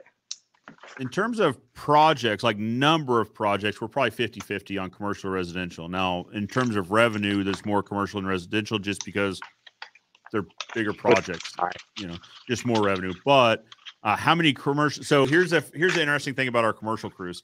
So they're actually all family. So they're subcontractors, partners. So it's a dad, his 2 sons, and then they've got more family that gets involved. So we're in the middle of that 5-figure project, and it's a dad and sons, but it's also uncles and cousins. There's a couple of wives involved in that build. So they can scale up and down depending on how big they need to be. So how many crews? Typically 2, is usually kind of where they're at. The dad, the sons, the uncle, his son are kind of 2 of our crews, but then they can scale up as needed, which is kind of nice. Roger Bencourt said, dang, missed most of it. Hello, everyone. And this comment was like, let's see, it's about an hour and a half ago. So you actually did miss most of it. You've been here for most of it. Will H, we have 2 guys that do nothing but gate repair. They average 3 to 4 a day. Huge revenue stream. I can see that. How do they gate repair? How they get 3 to 4 a day? Yeah, that's hard competition in the area to be getting that many gates. Yeah. Well, and it's probably guys who just have their process down pat. You know what I mean? Like they figured it out. Like that would be interesting to hear how that works for sure. Yeah, I would be very agreed. I know it's possible. Yeah. For me, it's like we might get one gate repair a month. Most of ours are like limbs fell on a fence, dogs beat up a fence, lawnmower with rotary tillers, something. Yeah, agreed. Yeah, that would be interesting, Will, to hear about it. I'm not doubting it for a minute. I'm interested to hear what that process looks like. Probably has a really good marketing, video. Like you could come up with a video and have this is how we rebuild your gates and I mean that would be awesome to post about that.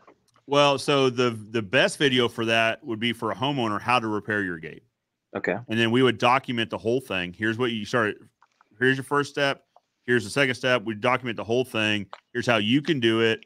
We actually sell the supplies here. We can sell you everything you need to repair this gate. No problem. I like that idea. And then that will ultimately end up with more gate repairs for us. Yeah. Because what it does is it's not a sales video. So people feel more comfortable watching it. Okay. But it's also proving to them that you have the knowledge and the process to do it correctly. I like that. So I stole that from Gary Vaynerchuk. He's the guy that says that because he runs an ad agency, right? A marketing agency.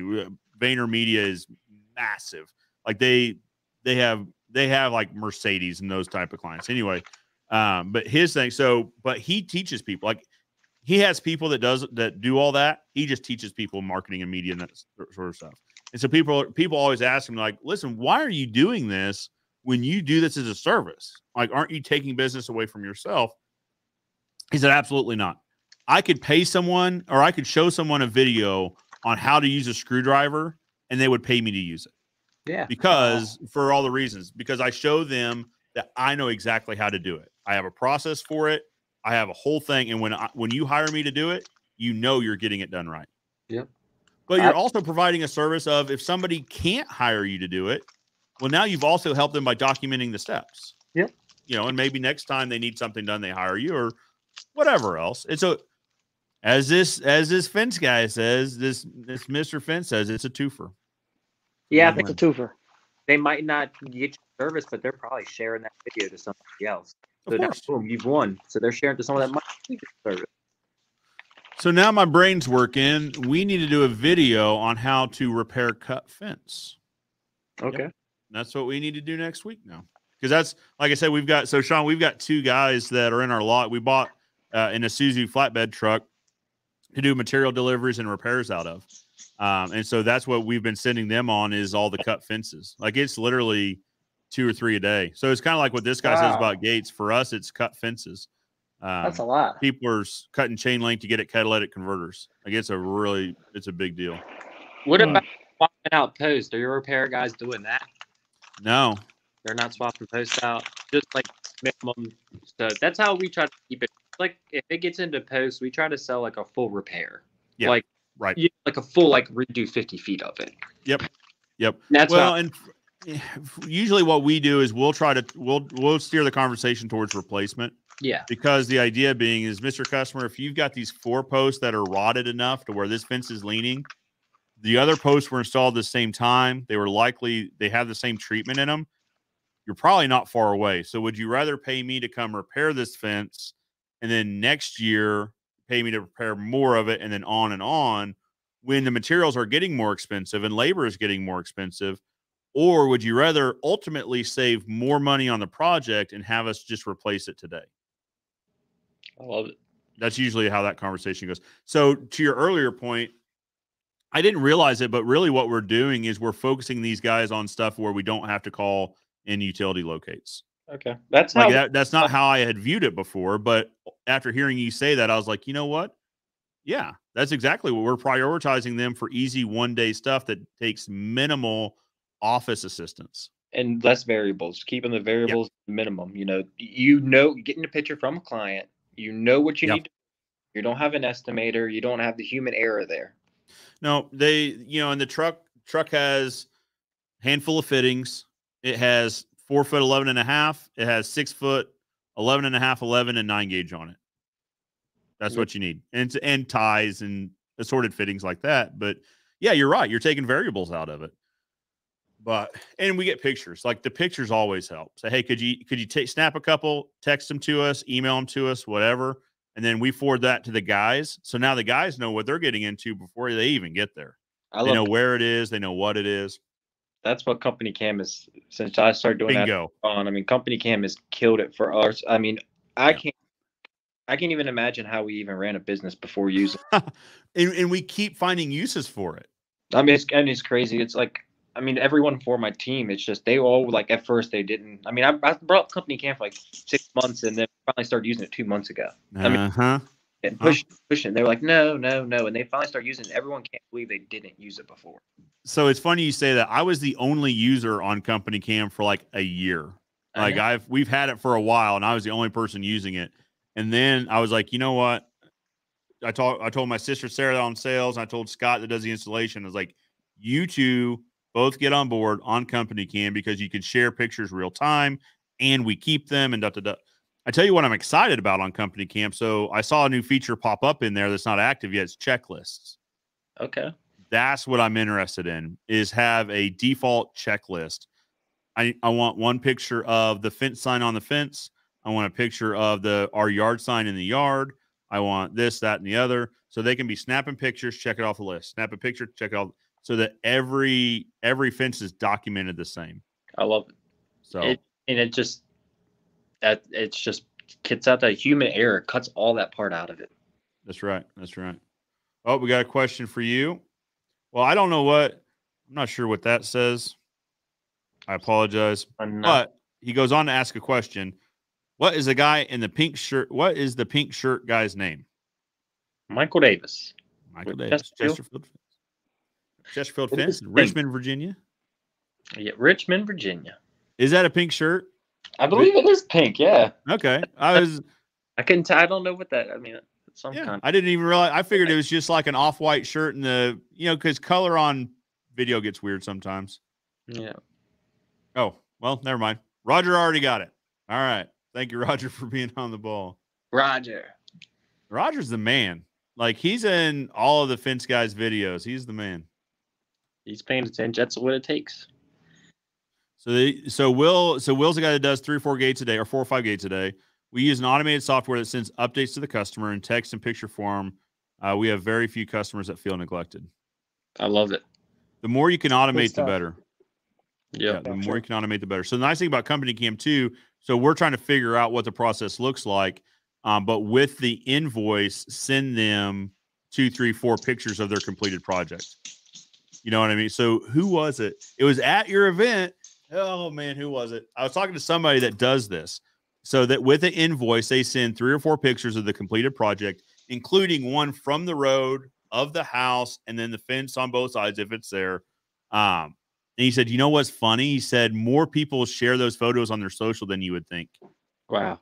Really? Like you should put a watermark on the photo. That. Wow. I know. This is what I'm talking about. At these events, it's golden nuggets like this. And this was just a conversation that I had in passing with somebody. Matthew Munson says the training event was amazing. I can't express how valuable it was and how much we learned from attending. Extremely grateful for all the attendees and coaches. I feel like we're all a part of an even bigger family now, and I hope we can all stay in touch and continue to help each other throughout our journeys. I hope to see everyone in Nashville.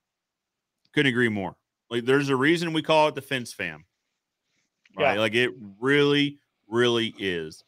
And the sooner we can all get on board with that, us all being in the same community, no matter if it's in our community or whether it's outside of our community, the better. I mean, guys, think how, okay. So at these events, everyone's having conversations, everyone's friendly, everyone's trying to help each other, right?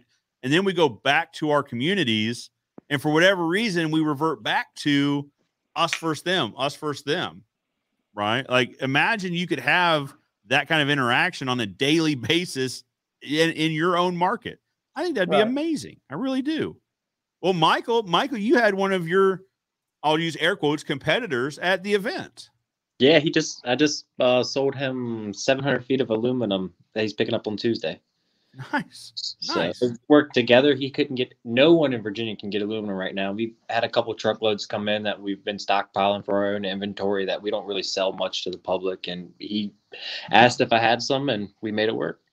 Absolutely. That's what it's about. That is absolutely what it's about. Shawn King's number 1 says Tristan. Concur. Ideal Fencing says, where do I get more info on attending the October event? So we'll be pushing out more when we really finalize like who's going to be there and what they're doing. So Shawn, when you're on the flight, I talked about that I was supposed to reach out to everyone this week about the event in October, but then half of our office staff was out this week for one had a vacation, one had an illness, and the other one, she got run off her and her motorcycle got ran off the road. So she's fine, but she's healing from that. So I didn't get that done, and I apologize. But more information to be coming. Okay. So this is the 4 or 5 gate repairs. Cedar fence gates. We have the Z frame cut already. Upper and lower 2x4s are long and cut on site. New install, new pickets, and off to the next one. A few need the post removed. Okay.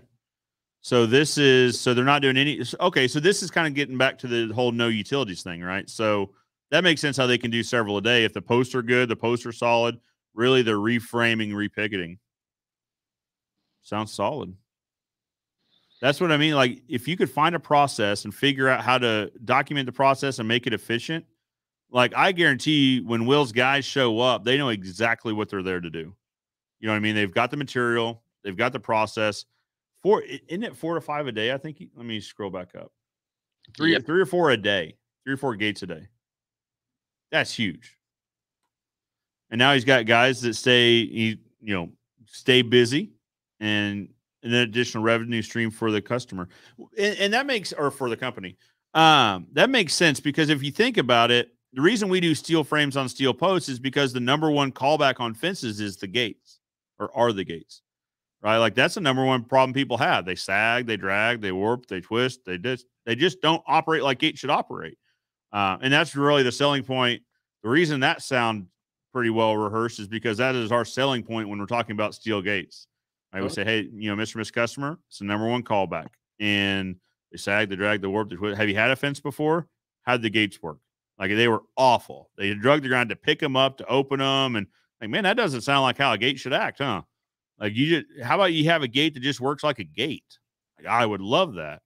What do you charge, like roughly for if you didn't do a metal gate to if you did? Like, what's the upcharge for metal? So let's say this. So talking about prices in an open forum like this isn't legal, but we can talk about price ranges. Yeah. Right. So this isn't us comparing prices or setting prices. This is us just saying the price range of what this would be in my market for my company. A single gate would range from anywhere between $300 and $400. That's a market roughly. I think everywhere I've talked to, the markets for the metal is, it's just the frame. It's not labor additional. Once you get the system down, you have a bunch of frames. You're not custom making one for each gate. You have them on the truck ready to go. Exactly. That's it. That's our winter work is stockpiling 6 foot tall, 4 foot wide gates, 6 foot tall, 5 foot wide gates, 4x4s, 4x5s. And then we just start stacking them to the sky. Yeah. I mean, it's galvanized steel. But it's not costing you a ton in overhead. It's the benefit to your customers, a couple $100 more, maybe, just matter how big it is. And if I stock, the gates we used this summer, we built last winter at last winter steel prices. So we probably ended up saving. That's awesome. Now we're going to offset that when we buy more steel for this winter. But it ultimately is probably a cost savings to some extent. Yeah. I was just thinking what would be someone's point of not offering it. I mean, why would it hurt them? It's not a huge money. You're in the hundreds of dollars. It's not like someone spending $2,000 more for it. No. Well, and the thing too is, we spend time talking about finance and talking about gross profit percentage, right? Knowing your numbers and I like a 50% gross profit. I like to aim for 50%. Sometimes it's 45. I like to aim for 50. 50% of a larger number equals a larger number, right? So it ultimately leads to more profit for the business too. It's a better experience for the client because a year, 2 years down the road, They're not dragging their gate. They're not picking it up. I mean, these things, when they shut, like they shut sturdy. Yeah. A wood gate just kind of, it wobbles a little bit because of the nature of the product, right? And is it metal post or is with metal post as well? Yeah, metal post, 2.5-inch CS40 post. Okay, so yeah, that's a really good deal because in our market, I think guys are going more in the 7s to 1,000s when you get into getting, the steel post with the hardware like that, because it does become more of a skilled talent to make that look beautiful. It's not. Well, it does. It's not. You can't just go out there and build a frame like that and match the fence. No. You have to be skilled. Well, it works. It works in a lot of different ways. So it's good for the customer. It's a better experience for them long term. And also for us, like I said, it's winter work. So for us, if the school district is closed for weather, we don't send crews out. We don't send any trucks out. The rationalization being, if the school district doesn't feel comfortable putting kids in a bus and putting it on the street, I don't want to put their parents in a truck and send them down the street, right? Like, it just makes sense. But everybody's got bills.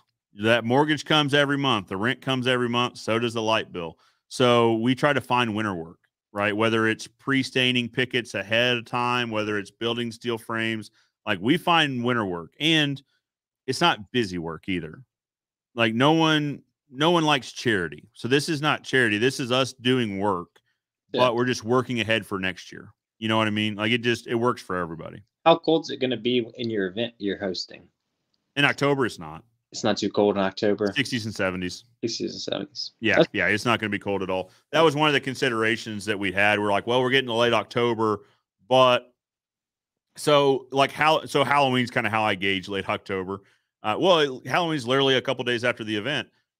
It's been everything from shorts and t-shirts. Sometimes it's cool. I mean, sometimes we'll get an early cold snap. We had a really late cold snap this year, so I'm hoping that means late cold snap for the winter. But yeah, usually it's usually jeans and a t-shirt. You know what I mean? It's not shorts weather, but it's also not putting on a heavy jacket either. I'm already got my long pants on. It's like barely in the 70s. It's like 79 outside, and I'm like, yes, thank you. Oh no, man! I tell you what, you get. Let's see. I'll tell you, I'm wearing shorts right now. Let me see what the weather is outside. So, weather here is currently, I'm going to guess high 70s. Let's see. Apparently, it takes a little bit to load. 83. So, yeah, it's good shorts weather. Good shorts weather. But no, yeah, so it won't be bad. The weather won't be bad. Awesome. So Will goes on to talk about this. Like, I am super interested in this. So he charges, let's bring Shawn back. There you are, sir. Welcome back. What's up, guys? I've been listening. No, My phone you're went fine. dead. That's going to happen after a trip. Yep. So they charge $275 to $375. Again, a price range. We're not comparing prices and we're not setting prices for repair. The crew's been with them for 14 years. They have it down to a science. So that's hats off to you, Will. That is a system. I mean, I know companies in my area for gate repairs that are 700 to 1,000, and they're not. It's subpar gate repairs. I mean, you're chucking a truck going out there and throwing bolts inside of something that it's not done right, and they're charging a lot of money. Well, and that's why Will's doing 3 or 4 a day. No, he's got. You know what I mean? Just because doing it right. I mean, we lost Shawn again. 14 years now. Wow. Yeah, 14 years. Like, that's incredible. That tells you a little bit more about Will's company too, right? That they've retained people for 14 years. So that tells you this is one part of a bigger company that has things figured out. That explains how he's doing 3 to 4 a day, though. 14. Yeah. I mean, I'm sure when he first started, his first month or two was 1 a week or something, of those ranges. Yeah, could be. But to your point, I mean, as soon as you start marketing that, and marketing it could be your phone live saying, hey, guys, I just wanted to show you, we just wrapped up repairing this gate. Here's what we did. The posts were fine. We had to, document the process. I mean, like, if you guys have a gate that's not acting like a gate, if it sags or drags and it's hard to open, let me know. I'd love to look at it. Like, that's literally it. And that's for free. Let that eat. Put it out in the YouTube world. That's awesome. I've never thought that you could get for 3 to 4 a day, but I believe in my market here, we could easily do that. It's just I have to market it to the market. And you have to create a process. Yep. Like you said, they have it down to a science. So he has a documented process that is here is step 1 all the way to step 32.